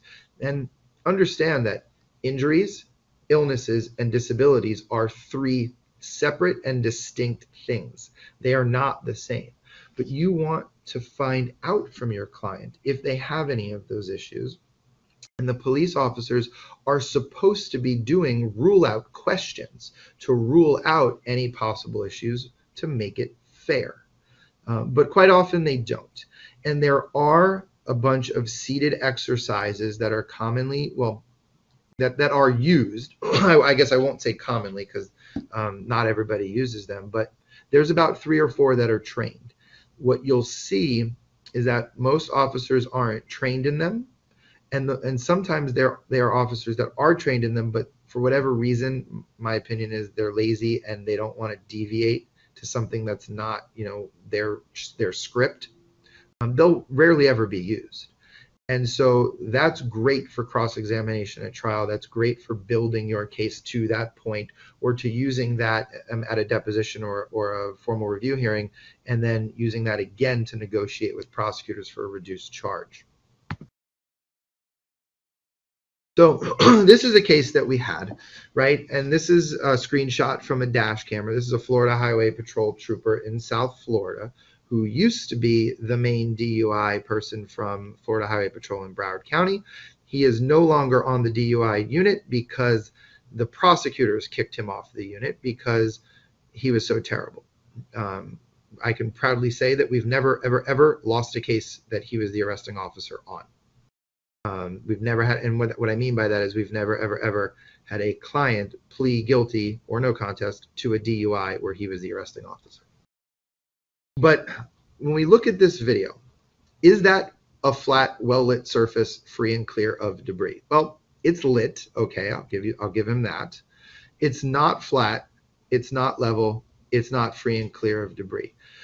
And this case actually went to trial where the judge granted our motion for judgment of acquittal based on lack of impairment.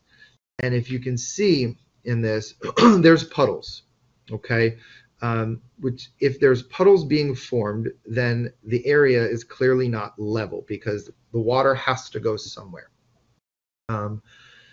In this case, I know this is a screenshot, but in this case, it wasn't heavy rain, but there was light rain. You can see rain droplets in those puddles. The picture, our client's face is blurred out, but the police officer, his hand right now is actually on his face, wiping off a raindrop that's actively raining on him during these exercises. So sometimes these exercises are completely unfair. And this is just a recent example of that. So these are things that you want to be on the lookout for when you get a client, and they're doing the field sobriety exercises and you're reviewing this in discovery. You want to really carefully look at this. I've had cases where back in the day, I would go out and take my own ruler or / level. I went on Amazon and for $20 bought like a ruler level combo, and I'd go out there and take pictures myself. And there's nothing, right, when you look at something and you're like, kind of looks level, and then you put a level there and the little bubbles all the way to the side, and it's clearly not. Now, of course, the best way to do that is to have a private investigator go out there and do that, so that way the lawyer's not, doing it themselves for a whole host of reasons. And that's the way we handle things now. But 15 years ago, very early on in my career, I liked doing it and it was fun. And if I knew it was going to trial, then I would have our private investigator at that time do it again themselves. But now we just send them out to make it official from the start. So let's talk about the first exercise, the horizontal gaze and nystagmus. Now, some DCAs in Florida allow police to talk about medical terms and nystagmus, others don't. Down here where we're at in Broward County, they do not let the police officers talk about that unless they are DRE certified, which is Drug Recognition Evaluator. Now, down here, what they do allow is the follow the pen exercise. So basically, they'll allow the officer to say that our client's eyes were not properly following the pen, or they were swaying, or they had balance issues during it, but they're not allowed to talk about nystagmus and the eye jerking, and if what that means, and if they believe that corresponds to any accompanying breath alcohol, level. That's not allowed down here. Some DCAs in Florida do allow a little more leeway than they do in Broward County. But for me, even when we have a DRE, I've always felt that stuff is above the jury's head, and there's some great materials that you can get to read on HGN. And when, of course, you want to do this in a deposition or a formal review hearing first, because you want to cross the officer on it and find out their real true level of knowledge on this, or are they just regurgitating what they read, in a workbook during a 20-hour, or a 40-hour 5-day course, right? Because of course, they're never going to be able to talk about HGN as an expert ophthalmologist would. So you might want to test that. One of the great resources is Duanes, D-U-A-N-E-S. It's actually a very popular medical journal or medical book specifically for ophthalmologists and optometrists, and that has a whole host of information about HGN. So if you want to learn more, I'd recommend reading Duanes. But for the most part, I don't think it's necessary. The second exercise is the walk and turn. Now let's look at this little picture that I have here. This isn't from one of our cases. I got this courtesy of of the internet. But is that line flat and level? Right? No, it's on the side of the road specifically for drainage, for water drainage. So even when they're doing it on the side of the road, a lot of times that's not a flat level surface. What they're going to do is they're going to have your client stand in the instructional stance. And one of the big things they're looking at is the client, whether the client starts early or not. And it takes a solid minute to give the instructions for the walk and turn. And after they do, and they tell you when to begin, it's going to be 9 steps forward, heel touching toe with your arms down by your side. They're going to want you to count out the steps. And then when you hit the turn, it's a series of small steps. So it's not a military about face. It's not a step off the line and start again. You have to keep your left foot planted, because you should end on your left foot if you're doing it correctly. And while your left foot is planted, you're taking a series of small steps around with your right, and then you begin again and you go 9 steps back. That's the basic walk and turn. Of course, it's a lot more complicated than that, and in a few more slides, I'm going to go over an example of how I crossed a police officer on that in a trial, and it was very effective. The next exercise, the third of the 3 that are standardized, is the one-leg stand. Again, they're going to want you to stand in the instructional stance, and that's basically just going to be, feet together, arms down by your side. And when feet together, they're going to make you put your feet, together with your knees together. And I know for some people, that's even that alone is very hard to do. You're going to raise your legs 6 inches off the ground. You're going to keep your arms at your side, and you're going to count 1001, 1002, etc. until you get to, until you get 30 seconds, and they're going to time you for 30 seconds, and you should get to 1030 at that time, but most people don't. Things that they're looking for in this, they're looking for, are you raising your hands? Do you have any balance issues? Are you hopping on one foot? Do you put your foot down? And so those are the things that they're looking for. And these officers, they have their own checklists. So they're sitting there literally just checking off boxes. Of course, they'll never say what you did well. They'll only check off the things that you did poorly. Now, the finger to nose is one, again, that we talked about that's not NHTSA approved. And here's a picture of the old school way to do it. They used to have you do it with your arms out, and as of about 3-4 years ago, they want you to keep your arms down by your side and bring them up directly. But there is that same instructional stance as the one-leg stand.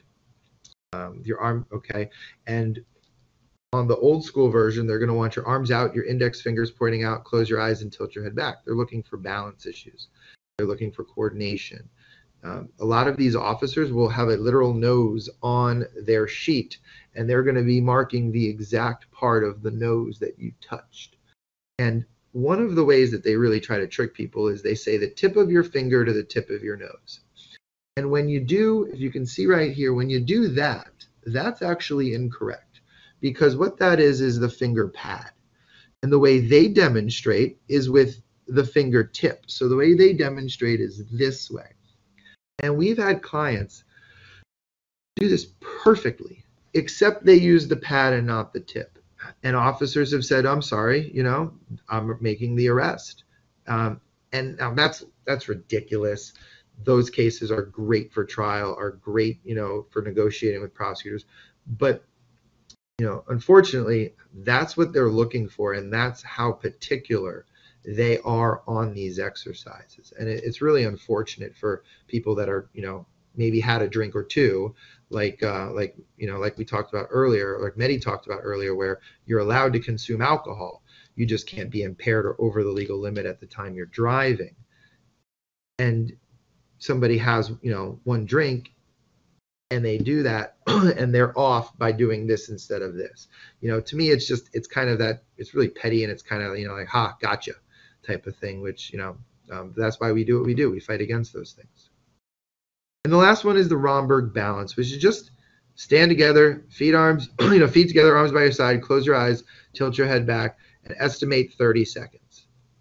I think the cases where you're estimating 30 seconds in 15 or 45 or 60, obviously that's a little worse than 25 or 33 seconds. But really, they're looking for eyelid tremors, they're looking for balance issues, and they're looking for not being able to effectively, grossly miscalculating time in that situation.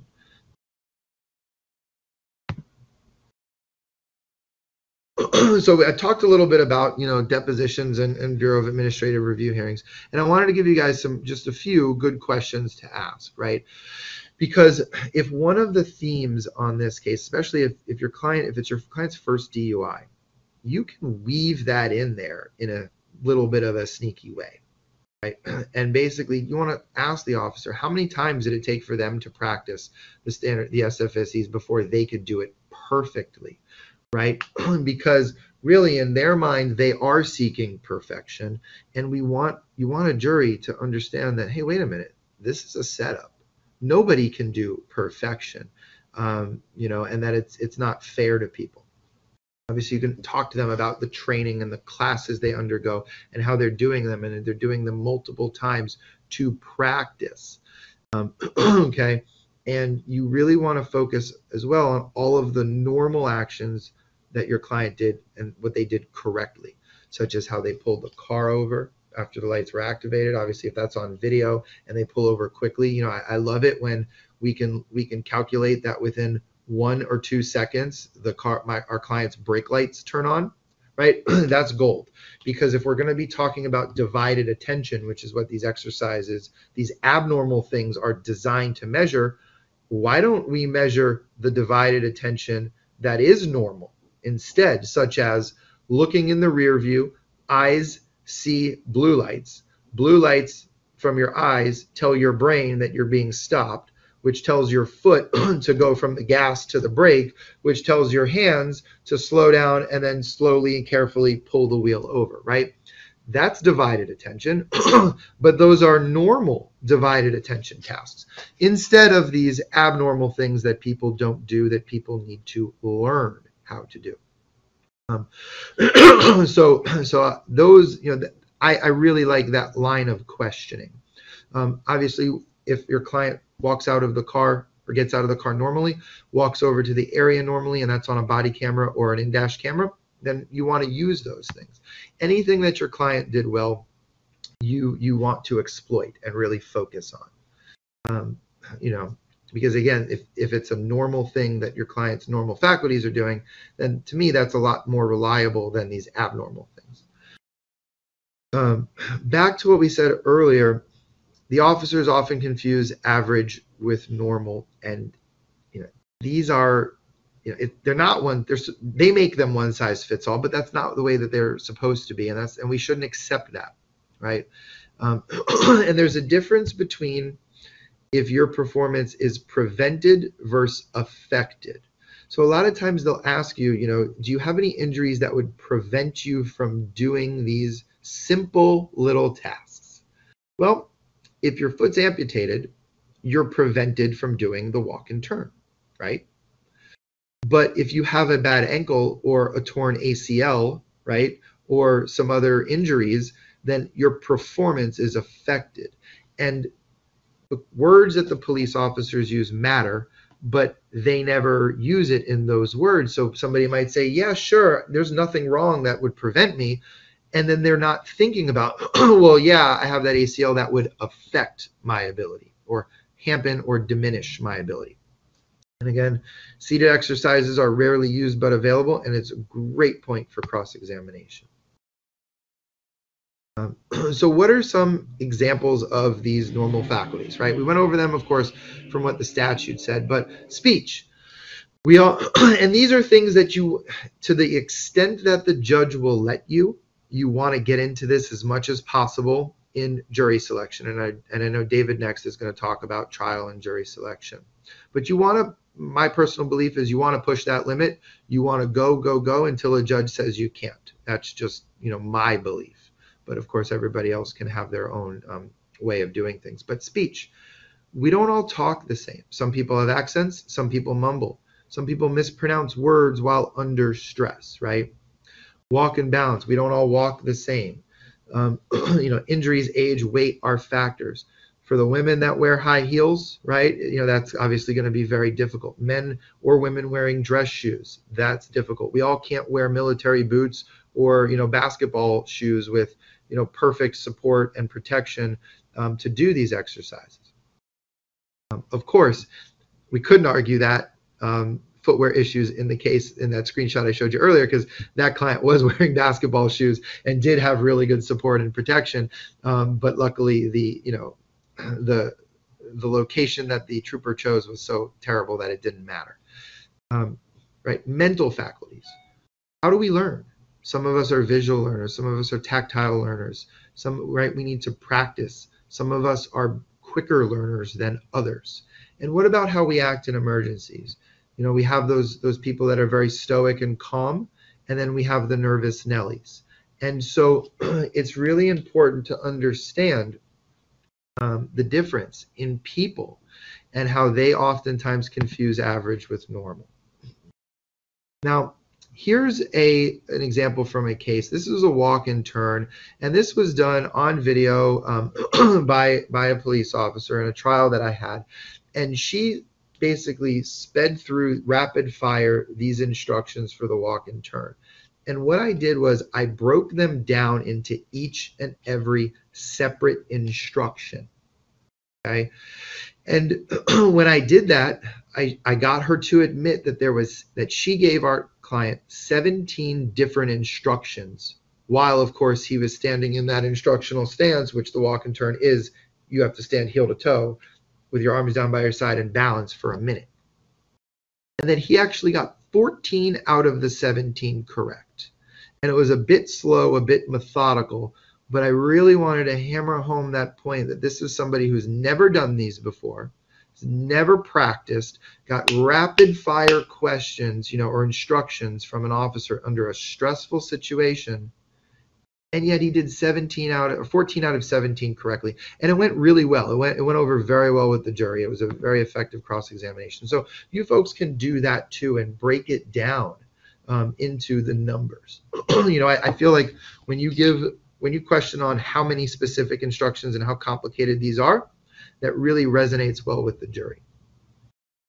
Now, I've heard many lectures on DUI where the lecturers have said they don't want people who are used to judging others. And generally I agree.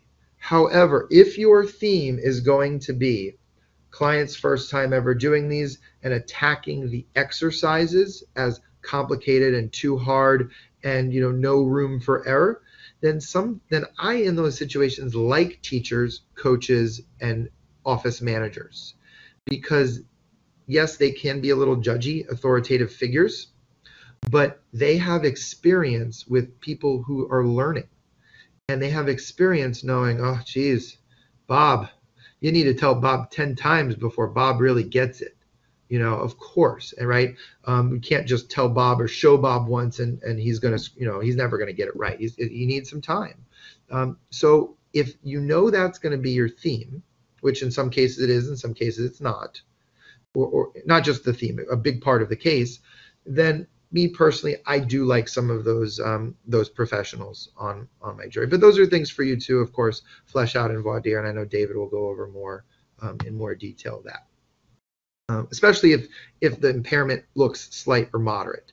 If somebody's falling all over the place, then you might have it might go to trial, it might not, but you may have different arguments. This is the end of the field sobriety portion. We're going to talk about the breathalyzer. We're going to talk about urine testing and a little bit about blood testing as well. So first of all, as we're talking about the breathalyzer, in Florida right now, we use the Intoxilyzer 8000. And one of the things that I tell all of our clients, every time we lecture, is and to lawyers as well, do not be afraid of a high breath test. We hear it so often, well, I blew high, I blew over, my lawyer told me there's nothing that can be done. And that's just simply not true. Of course, there's so many motions to suppress that can, invalidate a breath test, or as what Meri talked about earlier, if the stop's bad, then it doesn't matter if the client had a 4.0 breath. It doesn't matter if the client had 10 kilos of cocaine. Stop's bad. Everything else that comes from it is bad, as we all know from law school. But don't be afraid of a high breath test. High breath tests can be won. You just have to attack, the breathalyzer. The Intoxilyzer 8000, that's what's currently used. Now, it was first manufactured by CMI in 2001, and it was finally approved and used in Florida in 2006. So if you think about that, this machine, computer, whatever, they call it an instrument, because I personally don't know why. I guess it sounds fancy. But this machine, it's older than smartphones. Okay? Back then, we all had our Motorola Razr or our Nokia phone, right? Okay, if you folks remember that. Windows, we were on Windows Vista. Okay? So when you talk in terms like that, those are things that jurors can wrap their head around. Everybody who's, right, who was around then remembers Windows Vista and how clunky it was. They remember the Motorola Razr flip phone and the Nokia phones. And to us now, that seems as ancient technology. So even though it's only been 15 years, it's been ancient technology. And the actual technology behind it is infrared radiation technology from decades ago. So as we break down the breathalyzer, the picture on the right is the Intoxilyzer 8000. And as you can see up at the top, there's a handle on it, which I'll talk a little bit about later. On the left, right, this is a great picture of some wacky invention, one of the precursors to the breathalyzer back 40, 50, 60 years ago. And really, I don't think much has really changed between the picture on the left versus the picture on the right. So as we break this down, we're going to focus on just a few of the common areas of unreliability because, we could go real deep over 4 or 5 hours on this stuff alone, but I want to give a few of the most common areas of unreliability with this machine. And it all does boil down to junk science. So we're going to talk about breath temperature. We're going to talk about partition ratio. We're going to talk about margins of error, time of driving, the 020 agreement that Meri also briefly discussed, and source code issues with the actual machine and how it does its calculations. So let's start talking about breath temperature errors and issues with it. And what I said before about them confusing average with normal is the exact same with this quote unquote science part to it. They're confusing average with normal. Okay. If you've ever heard the phrase garbage in, garbage out, right? Or you're only as good, especially for the mathematicians here, you're only as good as your equation, right? It's the same stuff. So what they do is they will estimate your breath temperature at 34 degrees Celsius, which is 93.2 degrees Fahrenheit. A higher breath temperature will yield a false positive or an increase in what your breath alcohol content, higher, it'll measure higher than what it really is. A lower breath temperature will actually decrease the BAC. And there was a study from 1995 where they had 700 subjects and found that breath temperatures actually ranged from 33 to 36.7, and the study recommended a 35 degrees Celsius instead of 34 average, which is statistically significant. And if that is true, and if that is a safer, more conservative average, then the Intoxilyzer 8000 is overestimating, the vast majority of the breath tests that are conducted with it. Okay, and the technology is not there to actually measure that breath temperature. So they have to do all of these calculations, and it's wrong.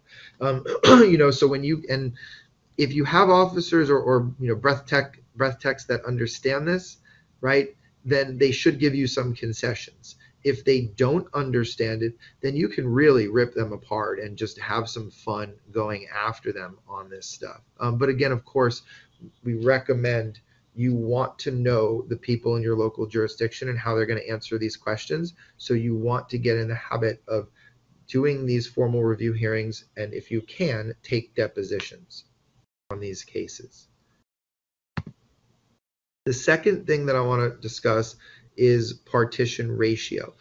And it's derived from Henry's Law. You can Google Henry's Law. I don't think it's that important for what we're discussing, to go too deep into that. But more or less, it's the conversion. Henry's Law is a little different, but the partition ratio is the conversion from breath to blood levels. Okay, and of course, it assumes a closed system at 34 degrees Celsius. So that's why I started with breath temperature first and foremost, because even partition ratio, makes a variety of assumptions. Okay, the partition ratio that the Intoxilyzer 8000 uses is 2100 to 1. But in studies, they've shown that partition ratios in human beings vary from 900 to 1 to about 3,400 to 1. And there was a study from 1983 that said that the correct partition ratio should be 1756 to 1. And if true, again, it means that the Intoxilyzer 8000 is overestimating breath tests, because people that have a lower partition ratio are having a higher reading on the breath test than what is actually in their body or in their blood.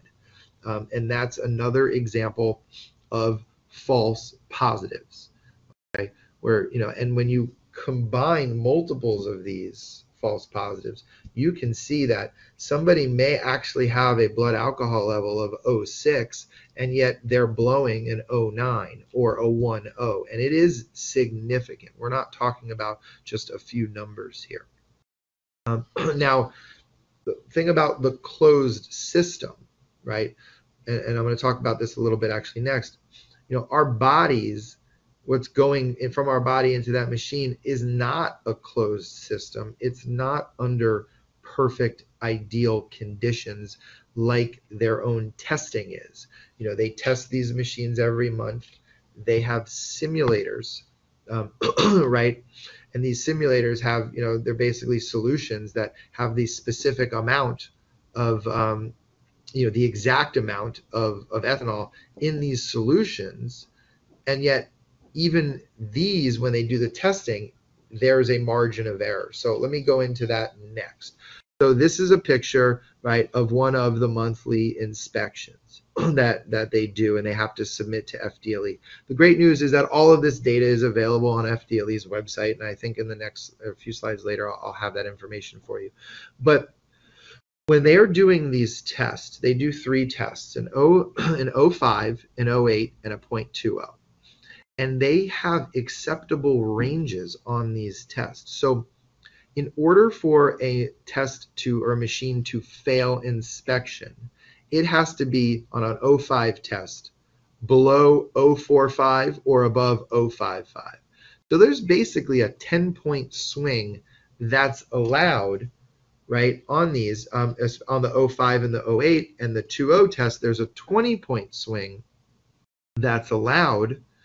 And yet this is perfect, ideal conditions.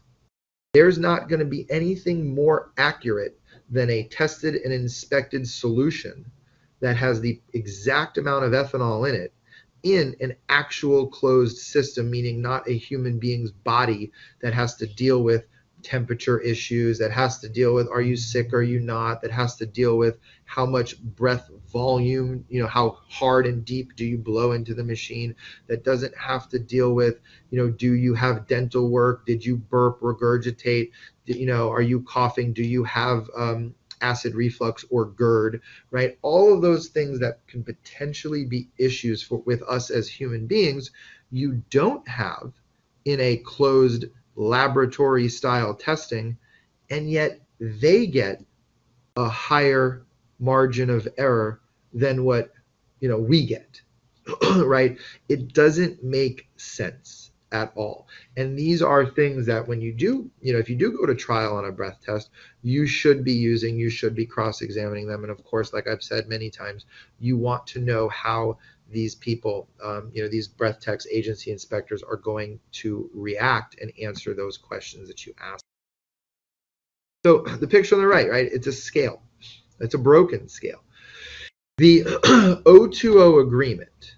So if you give 2 breath samples and one is an 079 and the other, the second, is an 098, both are valid samples under the law because they're within 0.020 of each other.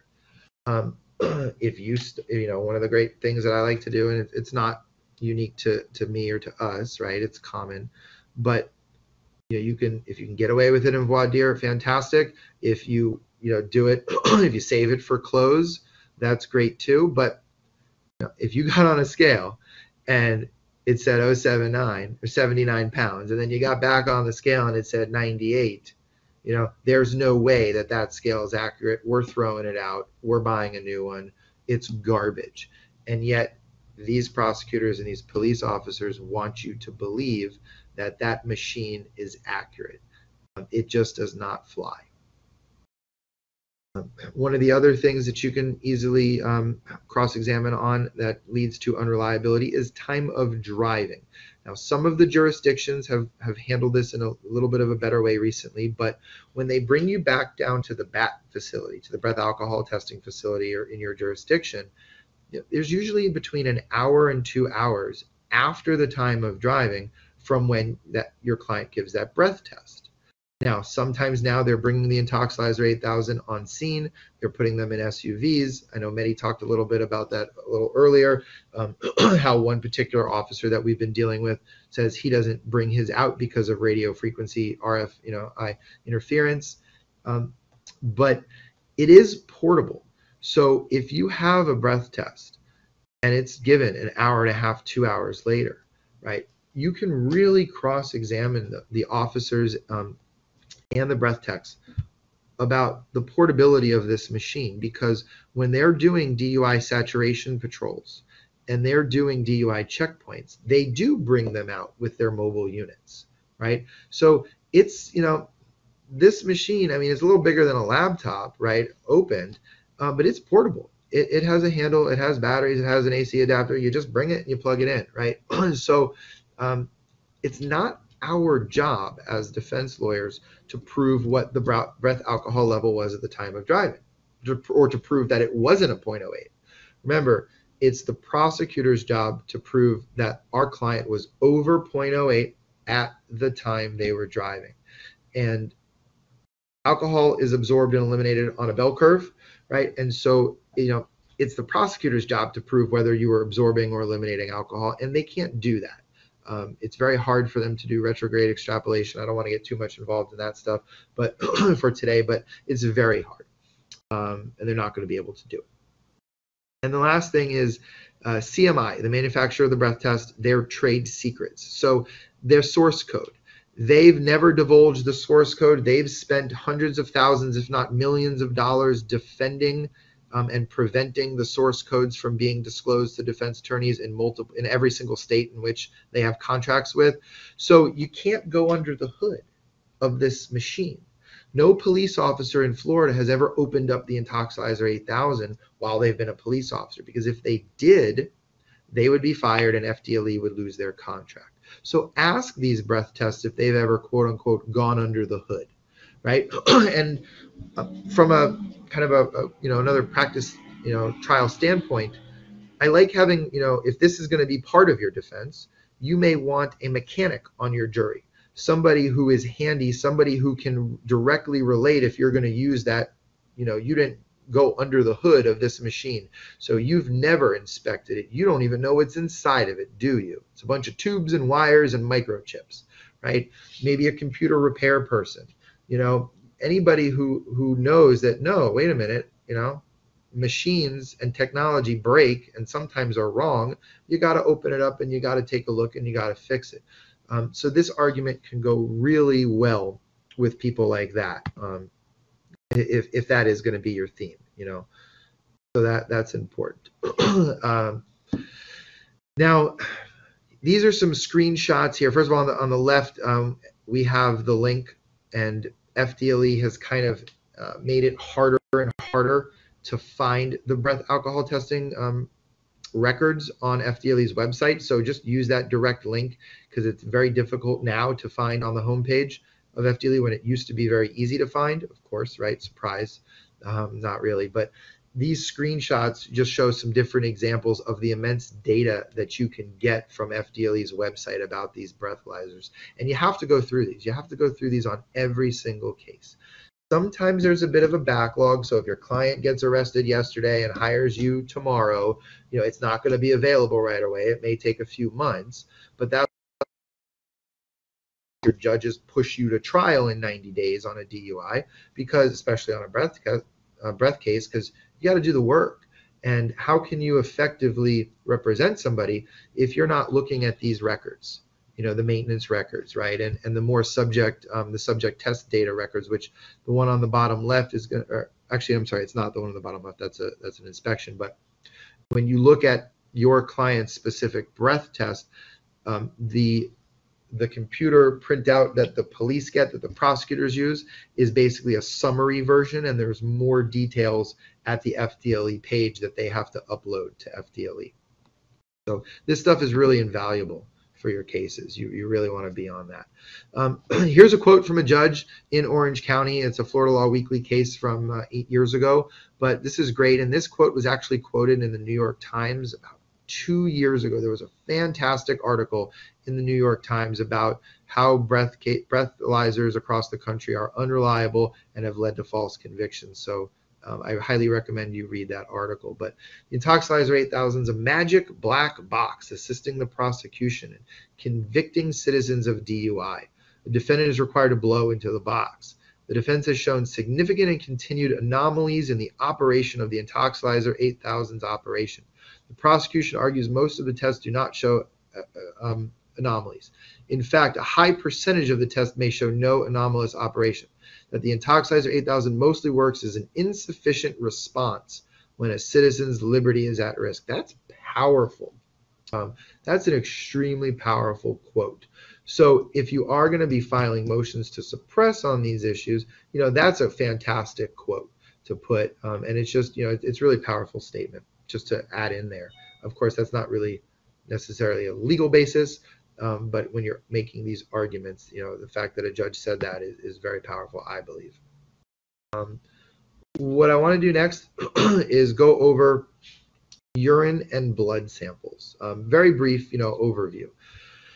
So urine, we're going to see this more and more on drug DUI cases, especially now, that the police aren't making marijuana really related arrests in our state, very much at all. We're going to see a huge increase in DUID or DUI drug cases, and the states where marijuana is, recreationally legal, they've had a tremendous spike in DUI drug cases. But understand, urine is nothing more than a waste byproduct of what was once in your blood, or AKA in your body. Think about urine in your bladder like a Ziploc bag that just happens to be inside of you, but it's not really a part of you or affecting you. And that's the way, that I want people to consider this, and I want our jurors to consider this, right? Your urine is in your bladder. Yes, it's inside of you, it's a part of you, but it's not really, because it's just a holding tank waiting to be expelled. And urine testing is extremely unreliable for drug DUI cases. It's very difficult for their experts, the state experts, to extrapolate back to time of driving. And any good, legitimate forensic scientist will put no weight at all in a urine result for a DUI case. All it says is that at some point a person used a substance. Doesn't say when, doesn't say how much. It doesn't say how they used that substance, such as, was it, if it was, we're talking prescription medication, was it used as prescribed? They won't and should not be able to give an opinion on whether the drugs found in your client's system were therapeutic or impairing, right? And that's a big distinction, because there's no legal limit for drugs in a DUI case.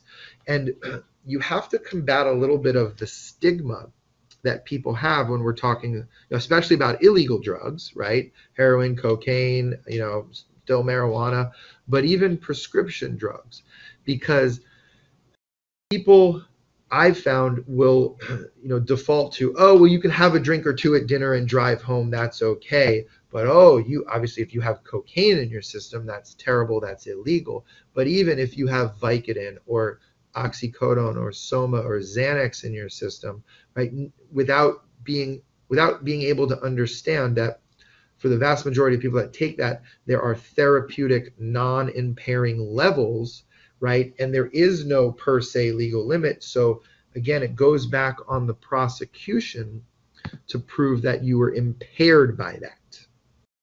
Okay, and that's a huge distinction.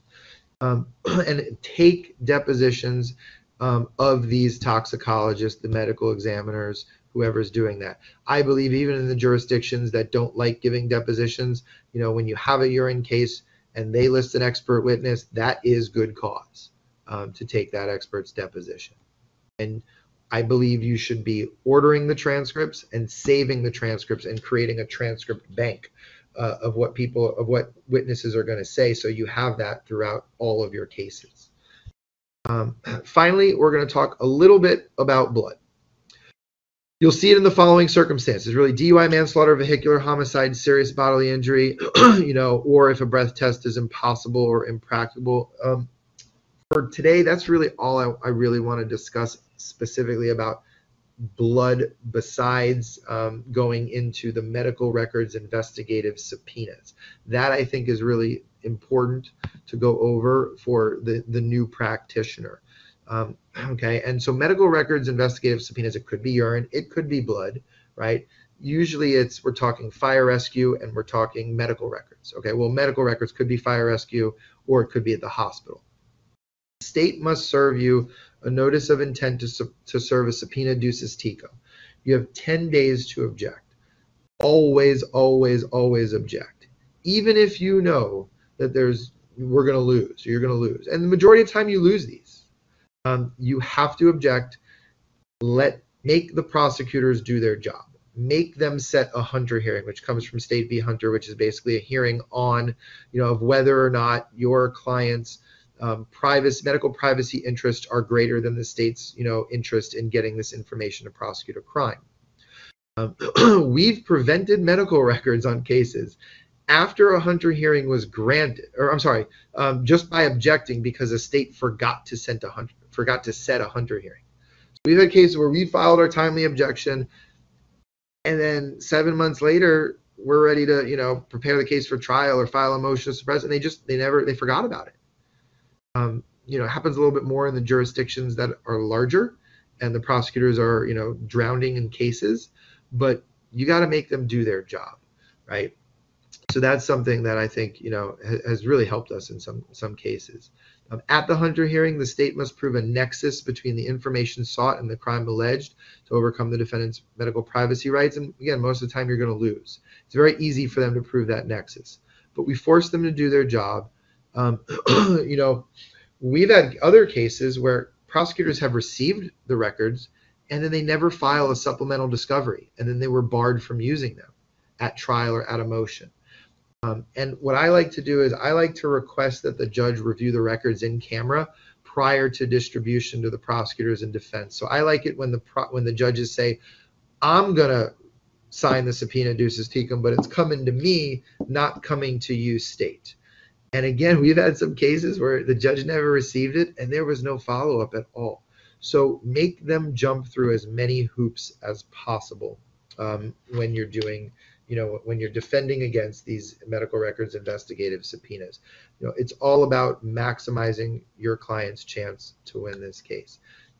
Hopefully, this kind of surface level overview really helps you folks. Of course, we have our QR code. You can call us, me or anybody from my firm at any time. We love talking this stuff. We love helping out. And hopefully we can even do an advanced one sometime. That's all I got for you guys. Thank you very much. Hey everybody, we're going to jump right in here. My name is David Terrace, partner at the Rossen Law Firm. I'm going to be talking to everybody about what, as a trial attorney, should be your favorite part of a DUI case, which is the DUI trial experience. Now, based on everything that you've heard so far, it's not always actually the most important part of a case, right? Our firm, everyone, whether you're a public defender or otherwise, should always be trying to beat the case with motions, get fantastic resolutions that your client wishes to accept. But the cases do go to trial. We try a lot of cases, and you have to be prepared. Okay. A quick remark. A lot of the sections. I'll go to the next slide here first. A lot of the sections that we're going to be discussing, we'll start off with a bit of an introduction, then go into motions in limine, jury selection, cross-examination, JOA, and then closing argument. Especially jury selection and cross-examination, those could be CLEs by themselves, okay, hour-long CLEs. We're going to talk, in the most detail, but also with time constraints and the fact that this is your first DUI trial, making sure that some of these complex concepts are taken care of in a more summary type way. Okay, so we're going to jump into the first slide here. So starting with theory of defense. Theory of defense is where you start off with in every single case. And the theory of defense, or the related theme, and we'll talk about that, that should be essentially being developed in your mind from the very, very first time you see the police report. Okay, and what you're reading about, you want to always think something that is, as I was trained, how we try cases. The best trial lawyers will get a police report and their mind jumps directly to theory of defense, and then sometimes even jumps all the way to closing argument. Even if it's what's considered a bad case, a case that you feel in your jurisdiction is very likely to resolve, you still, every good trial attorney is thinking about closing argument, is thinking about that theory of defense that is going to be pervasive throughout their entire presentation of their defense at trial. Okay, so there's theory of defense and then theme. As I say here, as you can see in the slide, it's the foundation of every decision that you make in a DUI jury trial. And themes work because they simplify complex issues for DUI. DUI trials can be as complex, if not more complex than murder trials, okay? And they have special considerations that we're going to talk about. You know, the theory of defense, I say here, if you can't say your theme in one sentence, but really that's more so the theory of defense should be able to be said in one sentence, maybe two. It is the just bare bones why your client should be found not guilty. And then you can develop themes, which are usually more catchy, which you like to use to start off your opening statement and then repeat throughout trial and build up during voir dire, which we're going to talk about, jury selection. But theory of defense should be, you really should be able to say it in one word. If someone asks you, what's your theory of defense, and it's taking you more than one or two sentences, then it's probably not a strong enough theory of defense. Now, you can have multiple theories of defense, but being that this is your first jury trial, try and keep it as simple as possible. One other thing about the presentation you're going to see that's important to note is that we are going to be talking about jury trials, okay? In my career as a trial attorney trying DUIs and other cases, I've only had one bench trial on a DUI, and that was because the judge essentially said it was probably wrong. The state probably could have appealed him, but he said, Mr. Terrace, take this case to me bench. This is ridiculous. I promise you it'll work out fine. He very likely could have been appealed. It didn't happen that way, but we don't do bench trials. We don't advise anybody to take a bench trial. You want a jury, you want your client's freedom in the hands of the jury, okay? And to boil down essentially what a theory of defense is, it's something that should be repeated. Your theory of defense and then your theme of the case should be repeated throughout the trial in different ways, which we'll talk about. But it really comes down to if the jury goes back to deliberate and they can only take one line, one or two lines, one or two statements with them in a hypothetical world, you would want it to be your theory of defense. You would want that just being pervasive, being at the forefront of their mind when they're looking at evidence, when they're looking at the videos, rewatching the videos, hearing audio recordings of testimony, thinking about the testimony when they're back there deliberating. You want this theory of the defense or the theme, these catchy one or two liners, to be essentially changing the way they look at every single piece of evidence or lack thereof. Okay, so developing a strong theory of defense is rule number one. a DUI trial, and any trial for that matter. But I do believe it's especially important in a DUI case. Okay, so first section we have here is motions in limine. You'll see this picture here, classic quote. It's attributed to a lot of different people, but I think Jack Dempsey was the original. I'm a boxing fan myself. And the quote is, "The best defense is a good offense." And that is essentially the point of a motion in limine. Okay, we're putting ourselves in a position that before the trial even starts, we have already chipped away at the state's case. Okay, and there's a lot of different ways to do this. So the purpose is to set the ground. The general purpose of a motion in limine is to set the ground rules for the upcoming trial in your favor and limit the state's case and harmful evidence as much as possible. Okay, and it comes down to prejudice. Okay, limiting out information, evidence, testimony that the state would intend to present that would be harmful to your theory of defense in your case. Okay, there's a quote here. It's a good case. Motions in limine should be filed to prevent the introduction of improper evidence, the mere mention of which at trial would be prejudicial and potentially leading to a mistrial.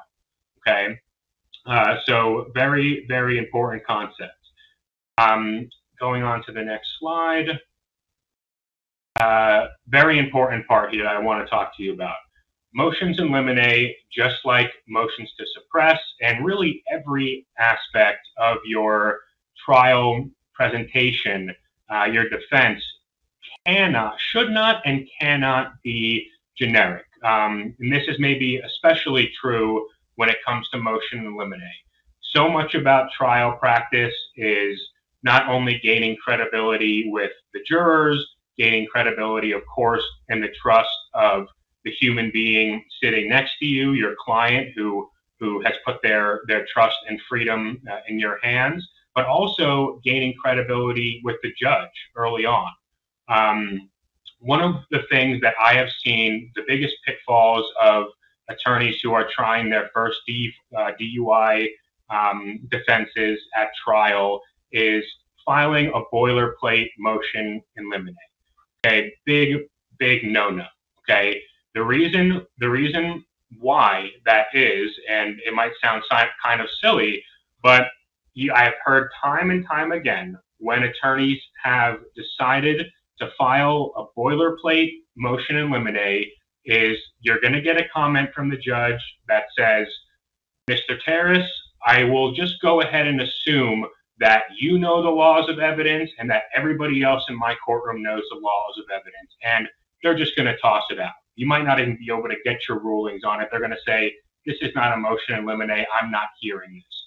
And there's things about objections that could come into it, but you don't want to get to that point. So you want your motions in limine to be specific, okay? Specific to the facts of your case. So, for example, not enough to just say the prosecutor, point number one, motion in limine, the prosecutor cannot talk about prior bad acts. Well, great. The judge is going to say, "I'm sorry, Mr. Terrace, did you need to tell me, do you think that I don't know the evidence code and the rules of procedure?" And that's going to look really bad in front of your client, and it's just going to get everything started, on the wrong foot. Fortunately, the jury wouldn't be there for that, but you have to be specific. Okay. So when we're working on our motions in limine, a couple different things that we want to consider. Okay. I give you the next few slides. I know it's a lot of writing.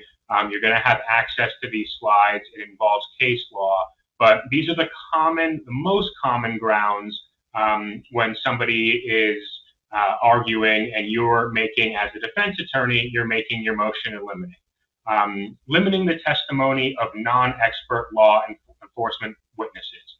Opinion becomes a huge part of motion in limine, or limiting the prosecutors from being allowed to elicit opinion testimony from the arresting officer, from the DUI officers, from their witnesses, because they're not experts unless they meet certain qualifications. But that's a different But in general, any officer, arresting officer in a DUI trial that you're going to be dealing with is not an expert. So they should not be allowed to give opinion testimony. All right. Adam and my colleagues talked before about the fact that they're not allowed to be called tests. So if that's something that you're worried about, then you can definitely throw that in there. That's not, so much of a boilerplate motion saying no hearsay is allowed in this case.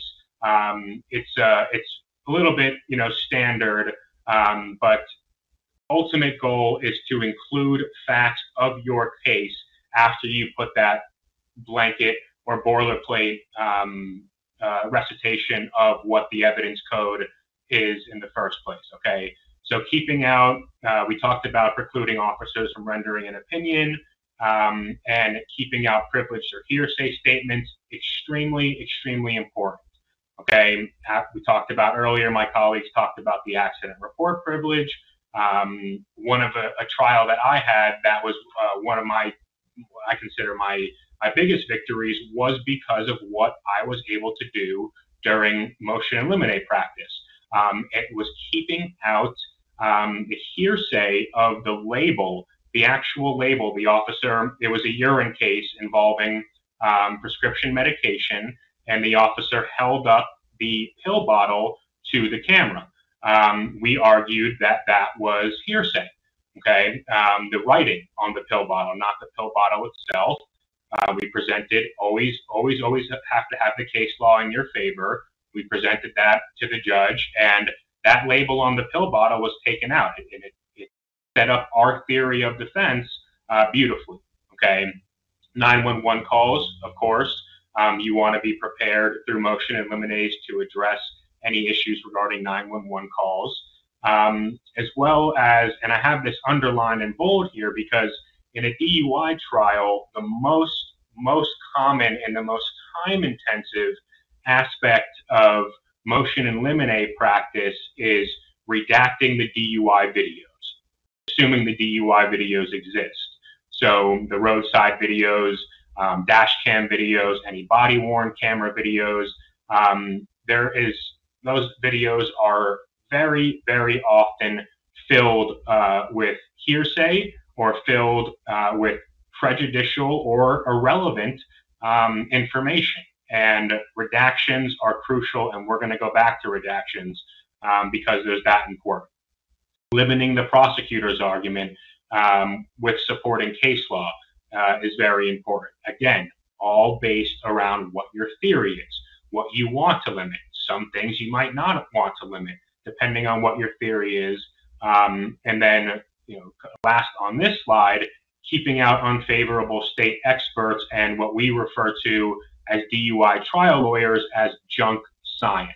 And one common example I provide here is retrograde extrapolation, because there's just a ton of material to work on with retrograde extrapolation.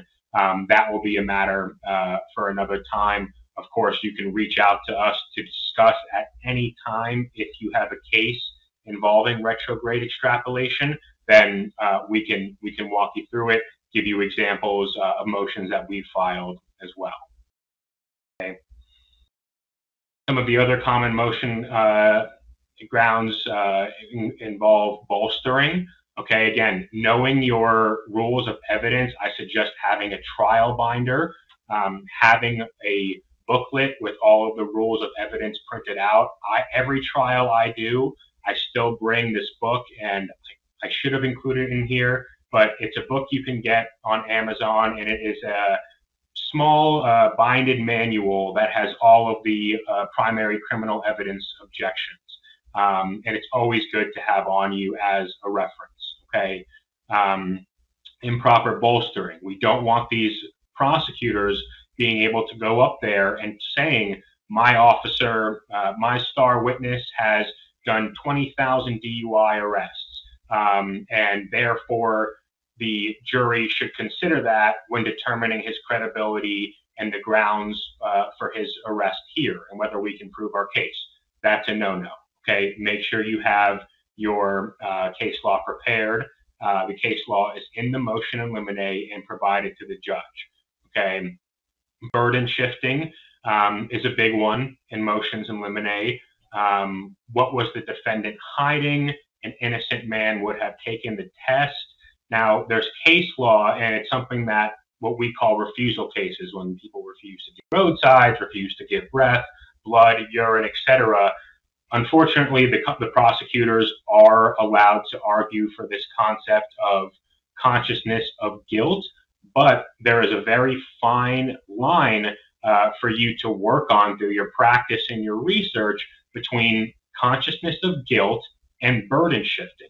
It's different to say the prosecutor commenting on an accused to submit a breath test is consciousness of guilt. It is an entirely different thing to say that because our client, because Mr. Jones refused a breath test, he was hiding something, or that an innocent person would have given a test, would have done the roadsides. That's a no-no, okay? That's burden shifting. And why is that burden shifting? And this is going to be something that can be pervasive and come up many times throughout the trial, not just motion in limine. It's burden shifting because it is placing the burden on the defense to have to present to the jury panel, to the jury, why our client, even if being innocent, did not provide a sample, okay? And we have no burden to prove or disprove anything, okay? We're going to talk a bit more about refusal cases later and ways to get around this consciousness of guilt topic. But certainly in motion and limines, you can start off with limiting them and their ability to burden shift, okay?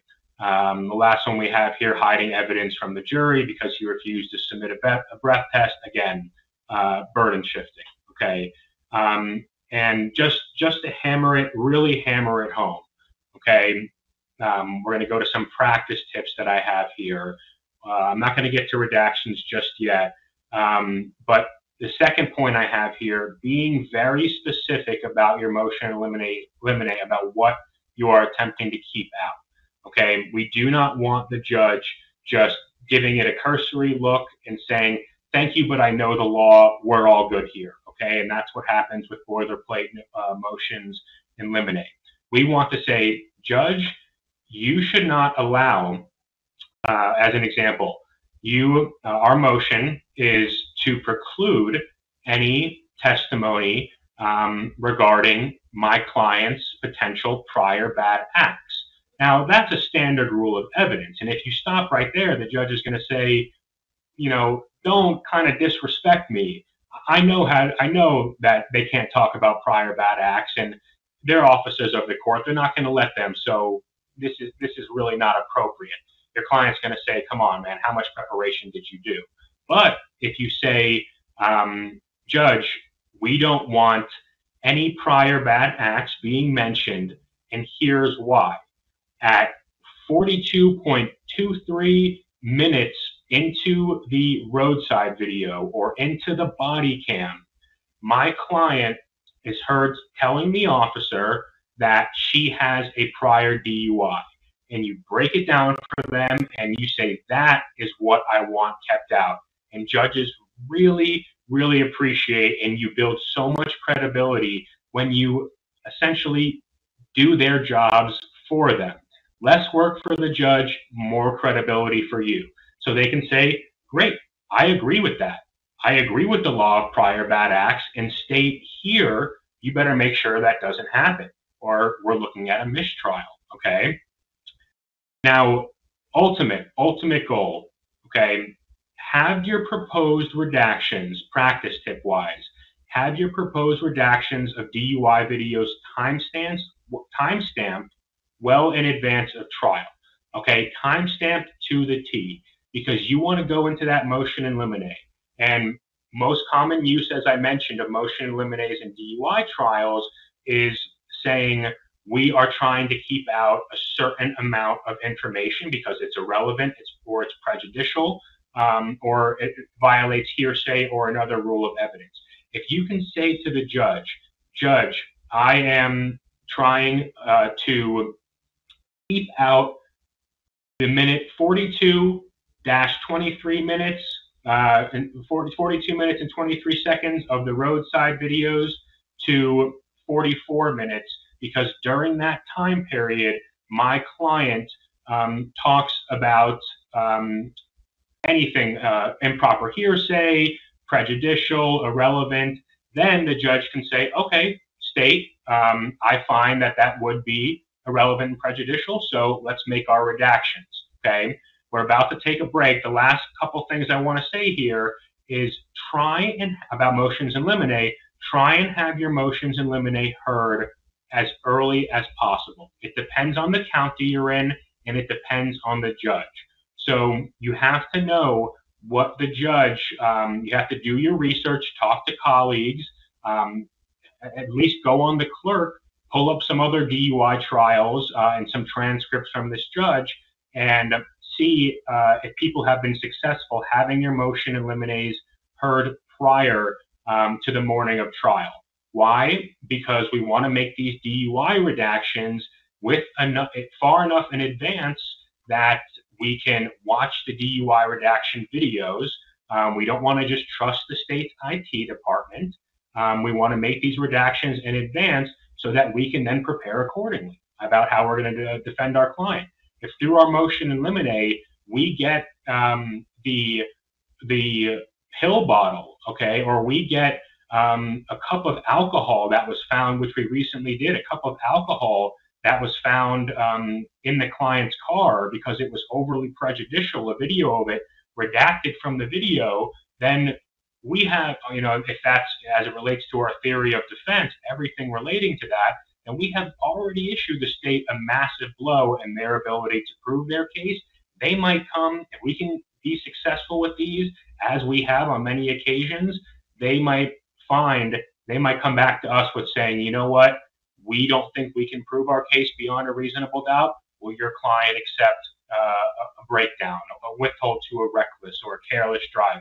So motion in limine are not just these boilerplate things that you have to file. They can be very, very important. Okay.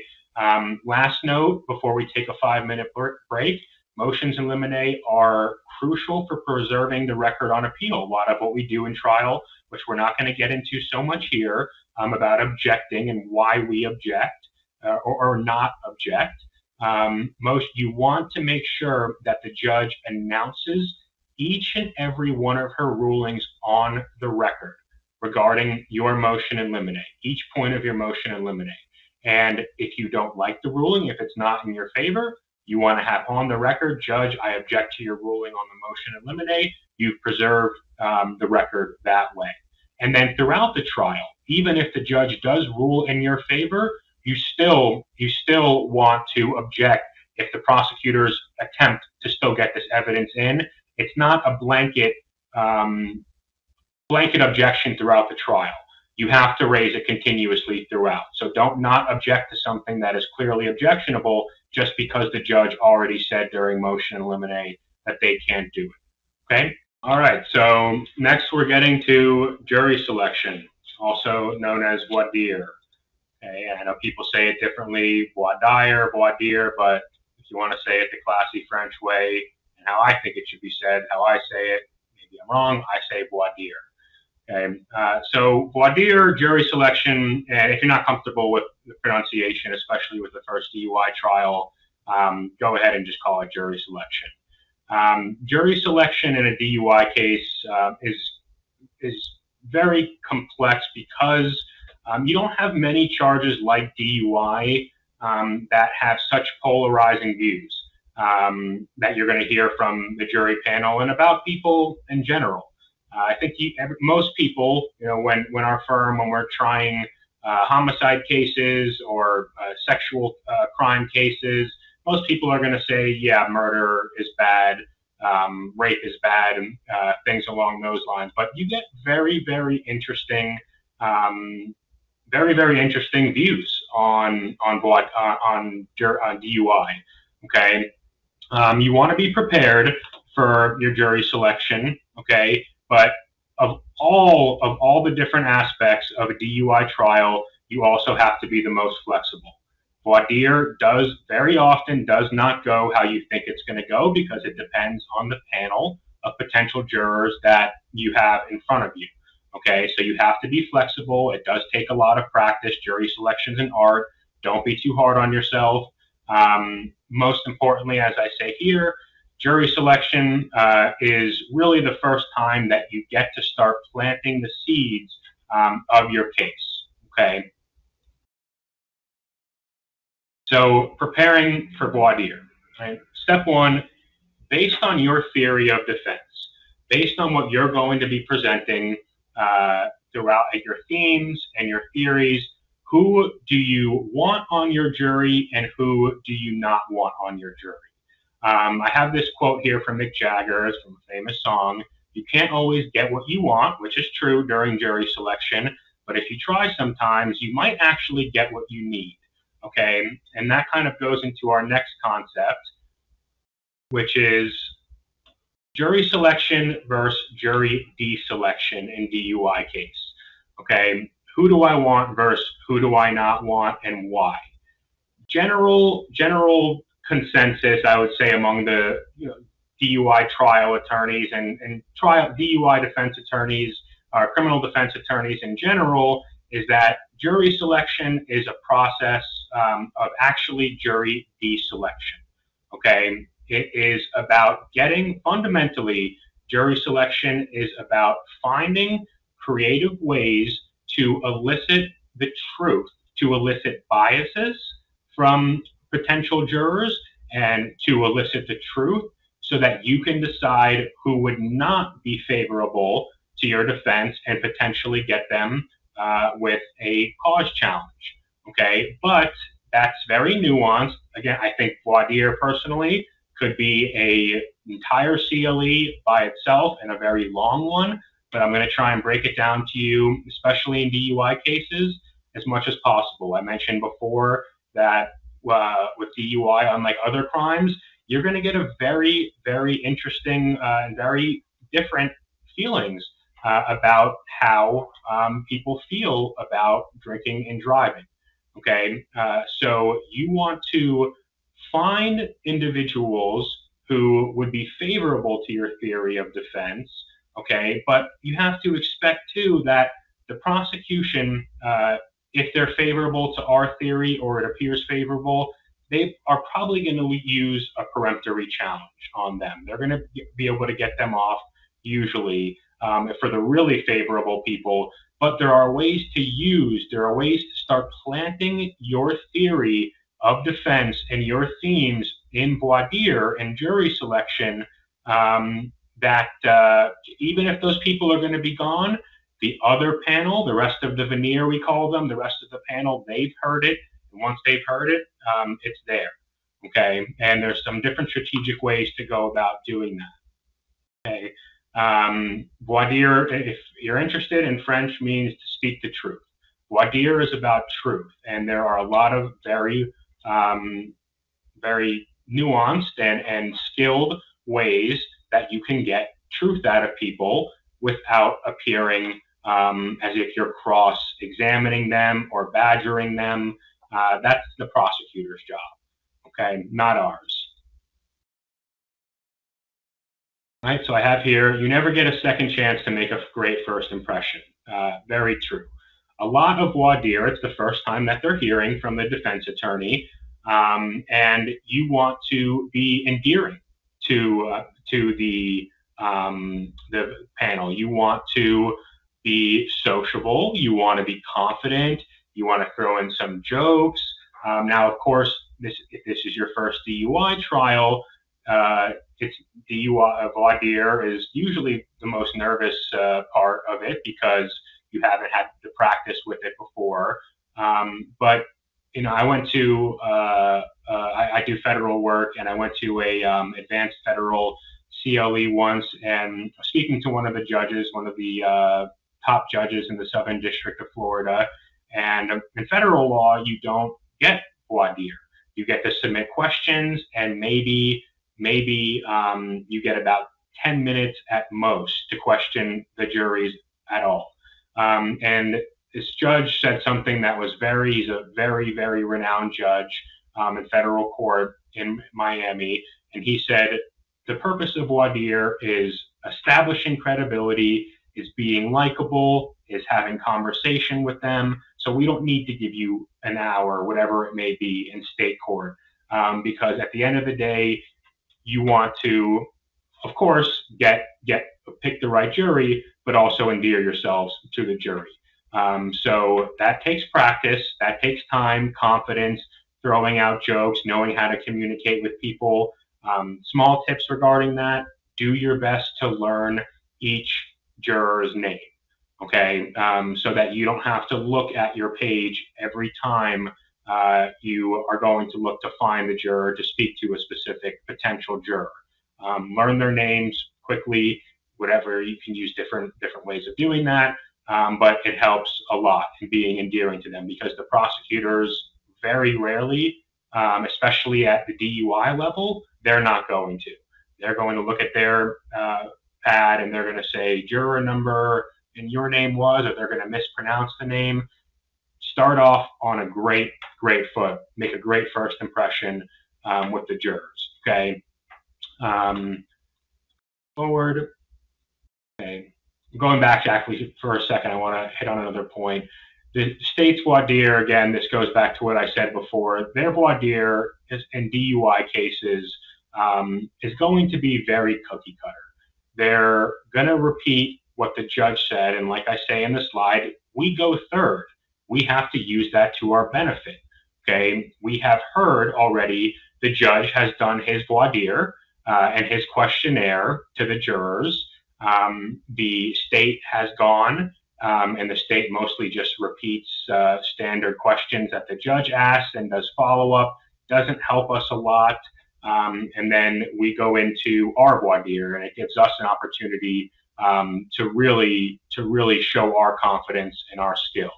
Okay, and then no wasted time, no wasted questions, and we'll talk a bit more about that as well.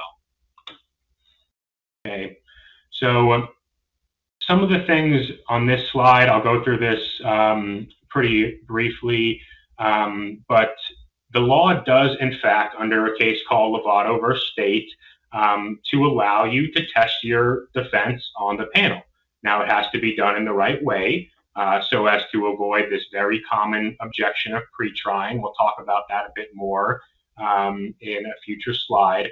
But the ultimate goal of voir dire is to test your theory of defense, find individuals who will not consider or who are not in favor of your theory of defense. Maybe that's because of their profession.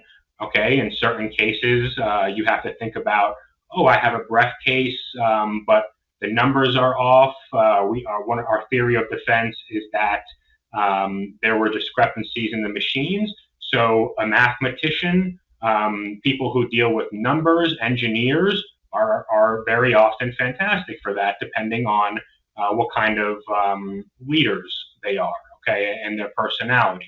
You have to get people opening up, and you have to talk to them, and that takes a lot of practice, okay? So if your theory of defense is that drinking and driving by itself is not illegal, okay, which is really one of the two. Voir dire, you can get very creative. Test different hypotheticals out. Try as many cases as you can. That's really the only way to get good at voir dire. But especially when it comes to the fundamentals of voir dire, two things that in almost any jury selection you're really going to want to hit on in a DUI trial are negative feelings about alcohol, okay, and also feelings about drinking and driving, right? Video evidence, if there's video evidence, is very important to voir dire on.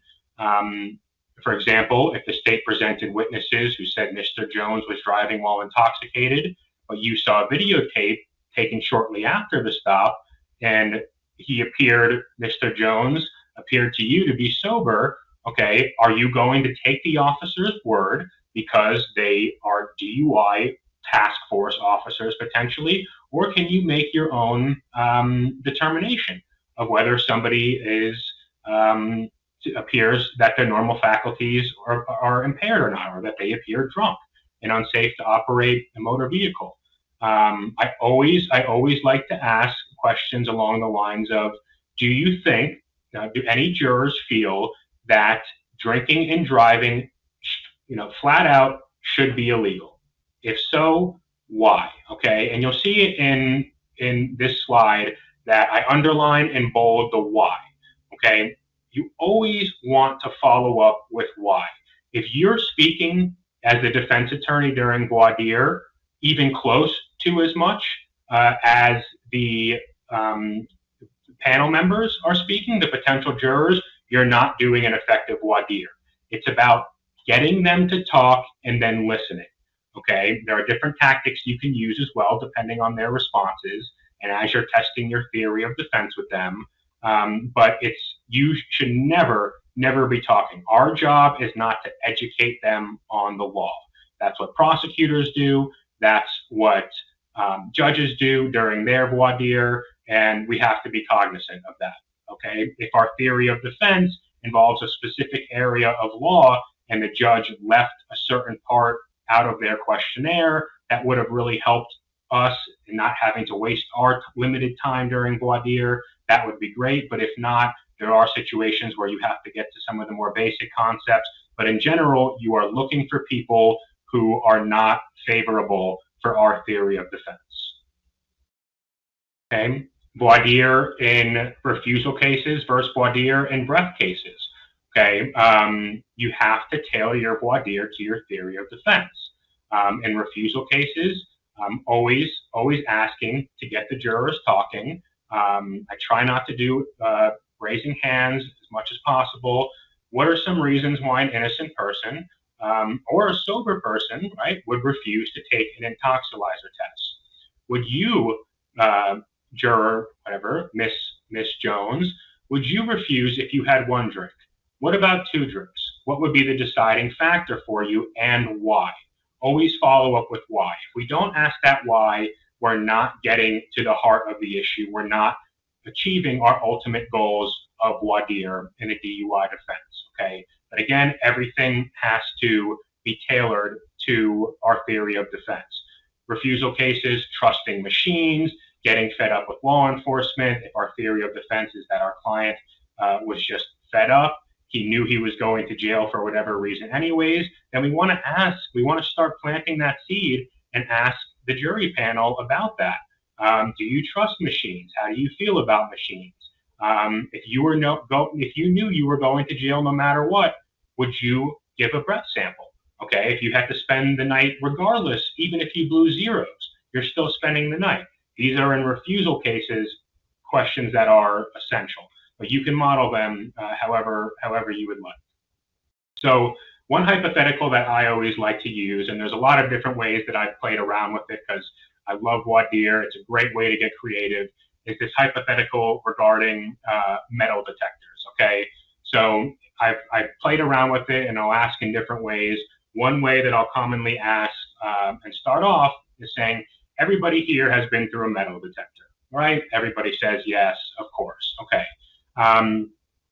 Has anybody in the panel ever been certain that they had no metal on their person? They're going to the airport and they're going through the machine, certain they had no metal on them, but the alarm still went off, right? And if you have a talkative jury, right, you have to know and be aware of the panel that you have. If you have a talkative jury, then this is a very successful hypothetical.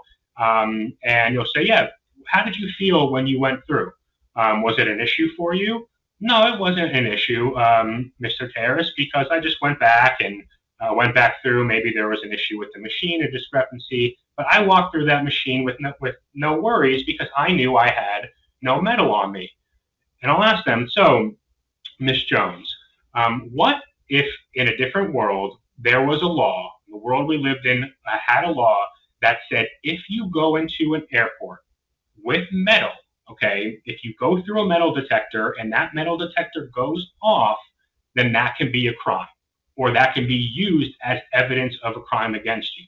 Knowing, right, you told me before, 100% certain that you had no metal on you and you still walked through, would you still walk through that metal detector? Okay, and majority of the answers that I've gotten when I presented it eloquently and tactfully and properly is, yeah, no, I wouldn't go. I would turn around. Okay, and that helps set this stage, this theme of a lack of trust in machines, which is almost always the primary grounds of our defense for overcoming the consciousness of guilt is lack of trust in machines. Okay, so I love that hypothetical regarding metal detectors. It can be used in different ways and just get super creative. Okay, I have some general practice tips here that I'm going to skip through for the time being, given that there's a lot of writing, but there's law included in there. But most important takeaway of this tip regarding this pre-trying is just make sure you bring with you case law regarding this concept of pre-trying. Pre-trying is essentially when you are presenting the facts of your case and asking the jurors to consider those facts, or the potential jurors to consider those facts and reach a verdict. Prosecutors say pre-try, pre-try, pre-try. They object all day during your voir dire. And you have to be prepared for that with case law saying, no, what I'm asking is not pre-trying. I have a right under the case law to question the panel on whether or not they can follow my theory of defense and whether or not they can believe in my theory of defense. That is not pre-trying. We're not asking them to commit to a verdict. So you'll have these slides and you can read through it a bit more specifically. Okay. The standard law enforcement credibility becomes huge part of voir dire if it is in accordance with your theory of defense. So don't think that it only has to be these super creative topics, bad DUI investigations, client not testifying. If it supports your theory of defense, then absolutely go for it. Okay, these are important concepts. Hopefully the judge or the prosecutor has handled most of them, and all you'll be doing is following up and trying to build cause challenges on jurors who provided very bad answers or a lack of understanding to those theories. Okay, now into cross-examination. Okay, cross-examination, a couple of quotes here that are super important. Failing to prepare. Preparation is everything in cross-examination. By failing to prepare, you're preparing to fail.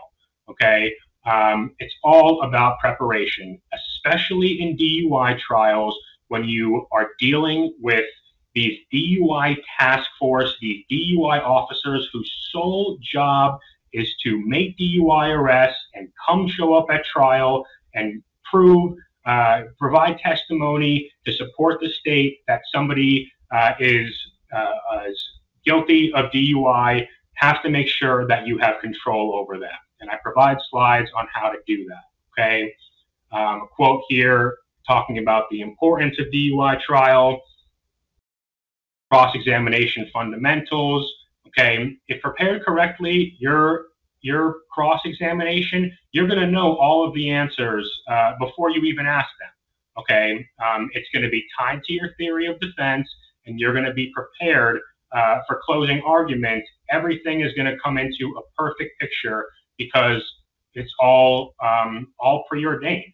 We ask questions that we know we're going to get answers to, and there are strategies to do this. I include one of my favorite movie, Training Day. Cross-examination is chess, not checkers.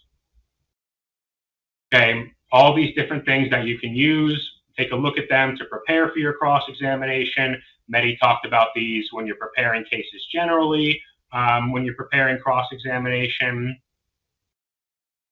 Organizing effective cross, chapter method, breaking down your cross into specific chapters is very, very favorable, especially when you don't have these years of skills and many, many DUI trial experiences, and having a planned out chapter by chapter approach can be very, very helpful. Okay. Obviously, primacy and recency, always very important concepts when choosing which chapters to go with. Another just side point practice tip, when you're moving from one chapter of cross, whether it's roadsides to the arrest itself, always give a statement to the jury saying, we're now, or to the witness, but also for the jury sitting there to hear, we're now going to be moving on to this.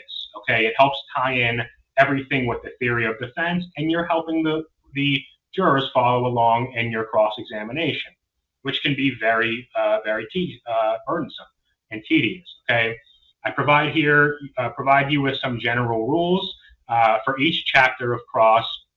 Main points, leading questions only. Right? These are the ways that you control your witness.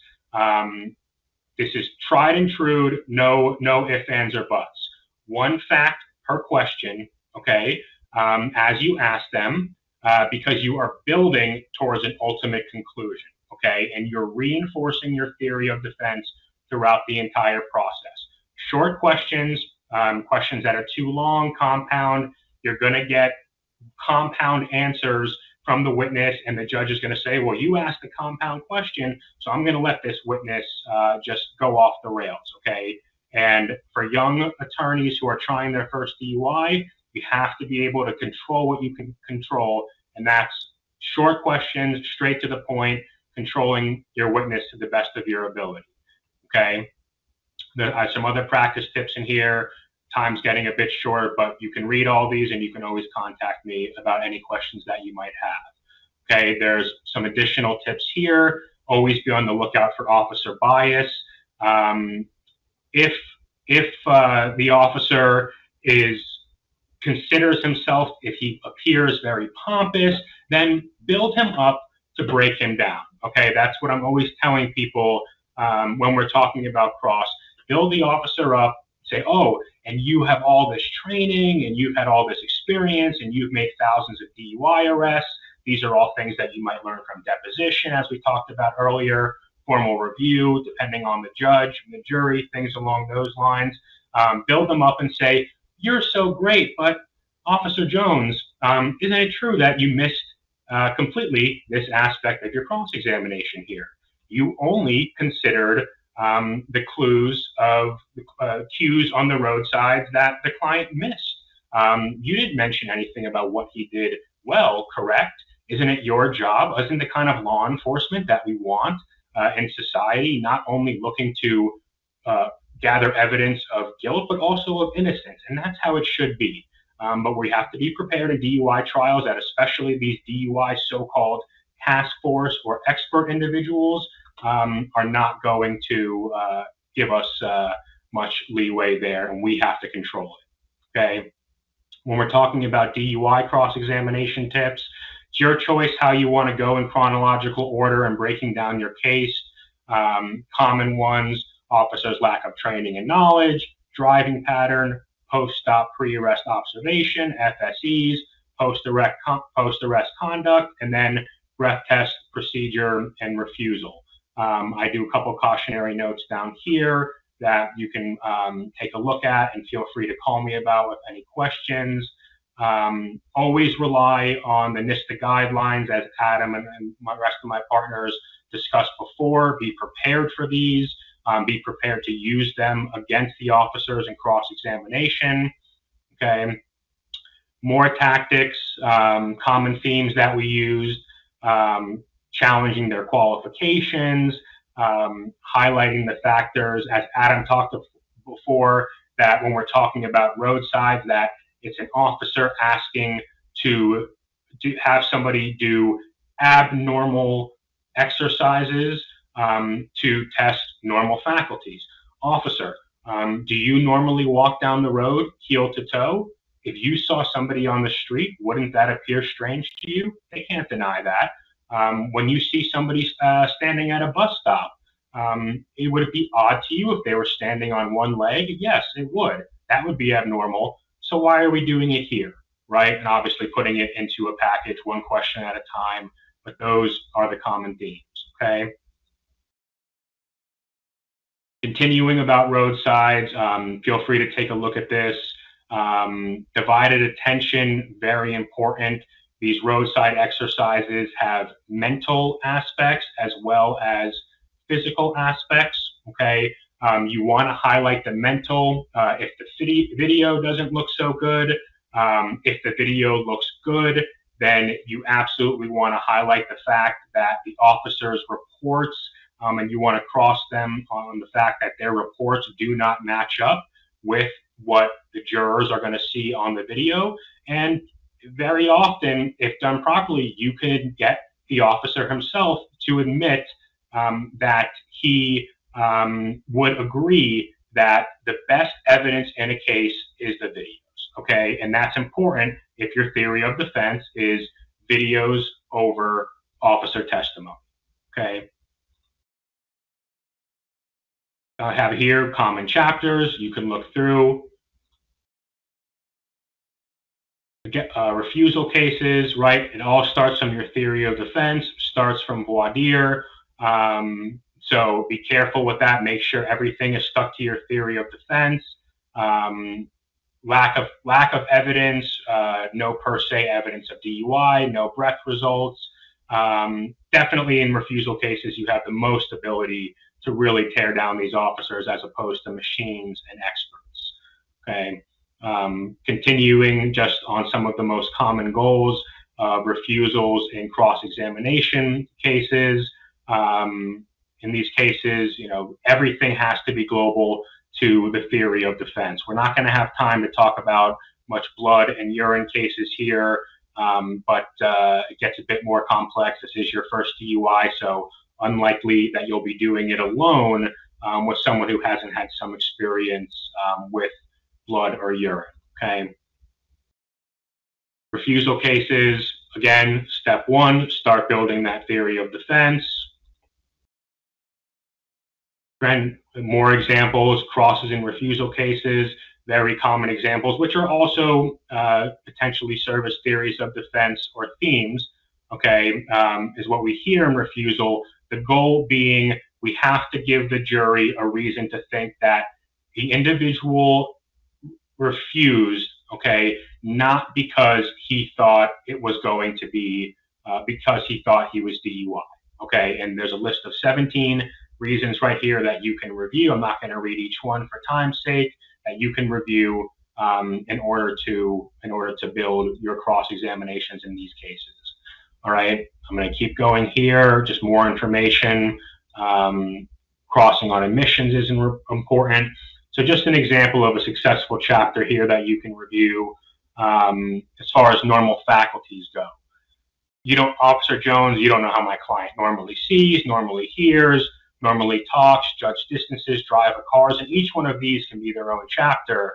But all we're working towards here as far as a conclusion is Officer Jones cannot sufficiently, this is the conclusion of your chapter. Officer Jones cannot sufficiently testify that my client's normal faculties were impaired because you've essentially led him into a trap. And he's saying, no, I cannot, no, I cannot, no, I cannot. How does that relate then to your theory of defense? Because Officer Jones jumped the gun and failed to gather sufficient evidence of impairment, the state now lacks the evidence to prove that my client was DUI beyond and to the exclusion of all reasonable doubt. So this is the purpose of the chapter method. We're building to ultimate conclusions to later be able to use in cross-examination. Okay, cross and refusals continued. Feel free to read this and ask any questions. It's all very great information. We're just getting short on time, and I'm a trial attorney and I love to talk. Okay, breath cases. Adam covered most of breath cases, all right? Just some things to do here. They can be beat, all right? They're not, it's not the end all be all.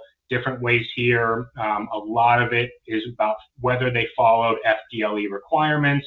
A lot of it is about whether or not the breath sample was caught on camera. In some counties it will be, other counties it won't be. But this is an example, essentially a checklist of things you should be doing to see if the officers in your case, hopefully you can get it through depositions, if not depositions, and through a formal review hearing or other forms of discovery to see if they were actually following procedure. Okay, because not following procedure means that the breath test, the breath machine, excuse me, is not valid. Okay, there are set procedures for this, and it has to be followed. Another thing that Adam mentioned is the fact that this is a hidden black box that nobody gets into. Jurors resonate. That concept resonates with jurors, so consider that as well. Voir dire, super critical to beating a breath case. Who do we want? Do we want people who are technologically savvy, depending on your theory of defense? Not technologically savvy? Jurors have an inherent belief in machines? Do they trust machines? Do they feel machines can be faulty? Things along those lines that you would want to voir dire on with them in order to pick your jury. Okay, again, specific examples that you can use here to talk for your voir dire. You can read through this and just use them, take them straight from it, to go over the best ways to build your theory of defense, to cross the voir dire and breath cases. Okay, always try and have jurors say not guilty. Okay, helps. Different ways you can do that. And I'm just waiting for the slide to load. Cross-examination tactics in breath cases. Feel free to review this. It's technical. I mentioned the source code dilemma. Use the codes. Again, we're getting. Wish I had more time because I love talking about this stuff. We're going to go through judgment of acquittal quickly. Okay, so judgment of acquittal is based on Rule 3.380, motion for judgment of acquittal. Purpose of a motion for judgment of acquittal: challenge legal sufficiency of the evidence at trial court. It comes on two occasions. You make your first judgment of acquittal when the prosecution rests their case, and you'll see here on the slide, I actually have it written out, and you can use this as far as insert argument. Okay, you can use it. I advise for your first DUI trial, and I still do it, I write out my judgment of acquittals. One other note regarding judgment of acquittal: of course, if we win the judgment of acquittal, case goes away, we win. Boilerplate language, again, not a good idea for judgment of acquittal. You're not going to win on a boilerplate language judgment of acquittal.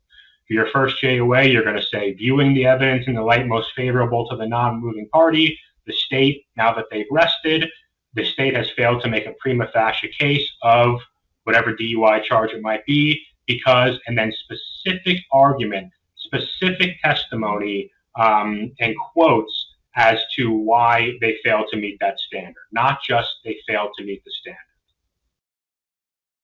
Okay, now going on to closing argument. Closing argument, again, feel free to review the slide. This is, the time that trial attorneys love more than anything. Okay, it's the grand finale, but in a DUI case, it's really just using the control you now have, all the evidence has presented, and just walking the jury through why your theory of defense, okay, is the one that they should bring back, the one that should be resonating in their mind during the case. Okay, it's a great chance to peacock. Prosecutors' closing arguments in DUI trials are very boring. Get up there. It takes practice. Okay, it takes confidence, using voice inflection, using movement around the room. Eye contact, certainly extremely important. Not too much eye contact, but really you're using closing argument to reaffirm, now that the jurors have heard everything, going all the way back to voir dire and saying, being able to walk them through step by step how, ladies and gentlemen, I told you, we talked about in voir dire about why somebody would refuse. You talked about in voir dire about why somebody would refuse. Now you've seen the evidence and you can see why in this case, Mr. Jones refused, okay? And they think, wow, yeah, we did talk about that in voir dire, and after cross-examination, it actually did turn out that now we're at a point where the things we talked about in voir dire, those more general concepts, it makes sense now, right? It's a cohesive way to close out your case in the strongest way possible. I start thinking personally about closing argument the same time I start thinking about my theory of defense. From the very, very first time I get my hands on a police report in a meeting with the client. So that's just a bit more about what I talked about, keeping everything cohesive. Some more tips regarding closing argument. Really, really try not to read directly from a piece of paper. It's not endearing to a jury. It's very important that you memorize as much as possible, or refer to some bullet points or notes. Okay, look the jurors in the eye, pace your delivery, moderate your tone, show the jury that you understand and you can more clearly and confidently present the facts of the case to them than the prosecutor is able to do. Also anticipate that the jurors, we go second. So the prosecutors are going to have a chance to do a rebuttal closing, and be prepared for that. And say it genuinely, and accept the bad parts of the evidence that they saw, but take the wind out of it, take the wind out of the prosecutor's sail when they get to the point of their final closing, because they do get the last word. Okay, again, closing tips and tricks. Visual aids are fantastic. I love replaying the roadside video with a projection screen with help from my co-counsel or myself. You have to make sure the technology is set up, and during closing argument, walking them through the roadside videos. If the way our client looked on the roadside video is our strongest theory of defense, or our theme and our theory, making sure that they can see the video again and show them piece by piece on the video where our theory of defense can be found and where they can see it. Okay. Now, this is the last thing I'm going to talk about. I know I'm over my time, but I cannot stress, it might sound silly, I cannot stress how important this is. You have to consider how you present yourself from a physical standpoint, okay? For men, with your suits; for women, with your dress, your suits as well. Jurors are not only judging you, okay? This is especially true when you're a public defender. You want to look like you're not one, okay? I'm just going to say it as simply as that. You do not have to go buy an Italian custom suit, okay? But you have to have your shirt tucked in, have your tie pulled up, okay? Wear decent shoes, okay? Jurors are looking at these things. They're human beings. And as much as they've sworn to abide by the law, they're still going to have these things in the back of their mind that they're looking at, okay? Men and women, make sure you're groomed. Shave or trim your beard beforehand for men, and just present yourself as your client deserves to be presented. Have your suits tailored, okay? It can make an incredible amount of difference. It shows your confidence. It shows you believe in your case, and that you believe in your clients, okay? No one is saying you have to go and spend $1 million. There are ways. You can call me. I've actually given presentations at the Palm Beach County Public Defender on how public defenders can dress appropriately, and cheap or affordable ways to still come off very presentable. Okay, get a haircut, give your client what they deserve. It's not shallow. The best attorneys, I have seen it time and time again, the way they present themselves, the way they look, it can truly hurt their case, and I cannot stress that enough. Lastly, I would encourage you all to read these 10 rules by the late, great Kobe Bryant, because they have so much applicability to DUI trial defense, okay? Get better every single day. work on your weaknesses. Be proud of a loss. Be proud that you tried a case. Don't be upset. Yeah, losses are upsetting. There's no question. Okay, but be proud of the experience you gained. Execute what you practice. Learn from greatness. Talk to colleagues. Know your judge. Know what they like. Know how much time they give for voir dire.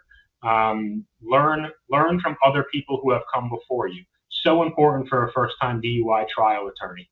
Learn from wins and losses. Be ambitious.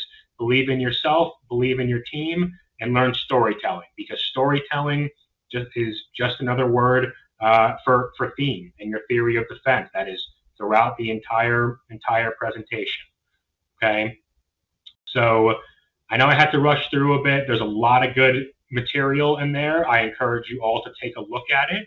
And if you have any questions about anything that I was not able to cover in the slides, then I would be more than happy, my partners would be more than happy to speak with all of you. Okay, we all, myself, Manny, Adam, and Meri, very, very much appreciated your time. And please do not hesitate to get in contact with us. We can answer all of your questions.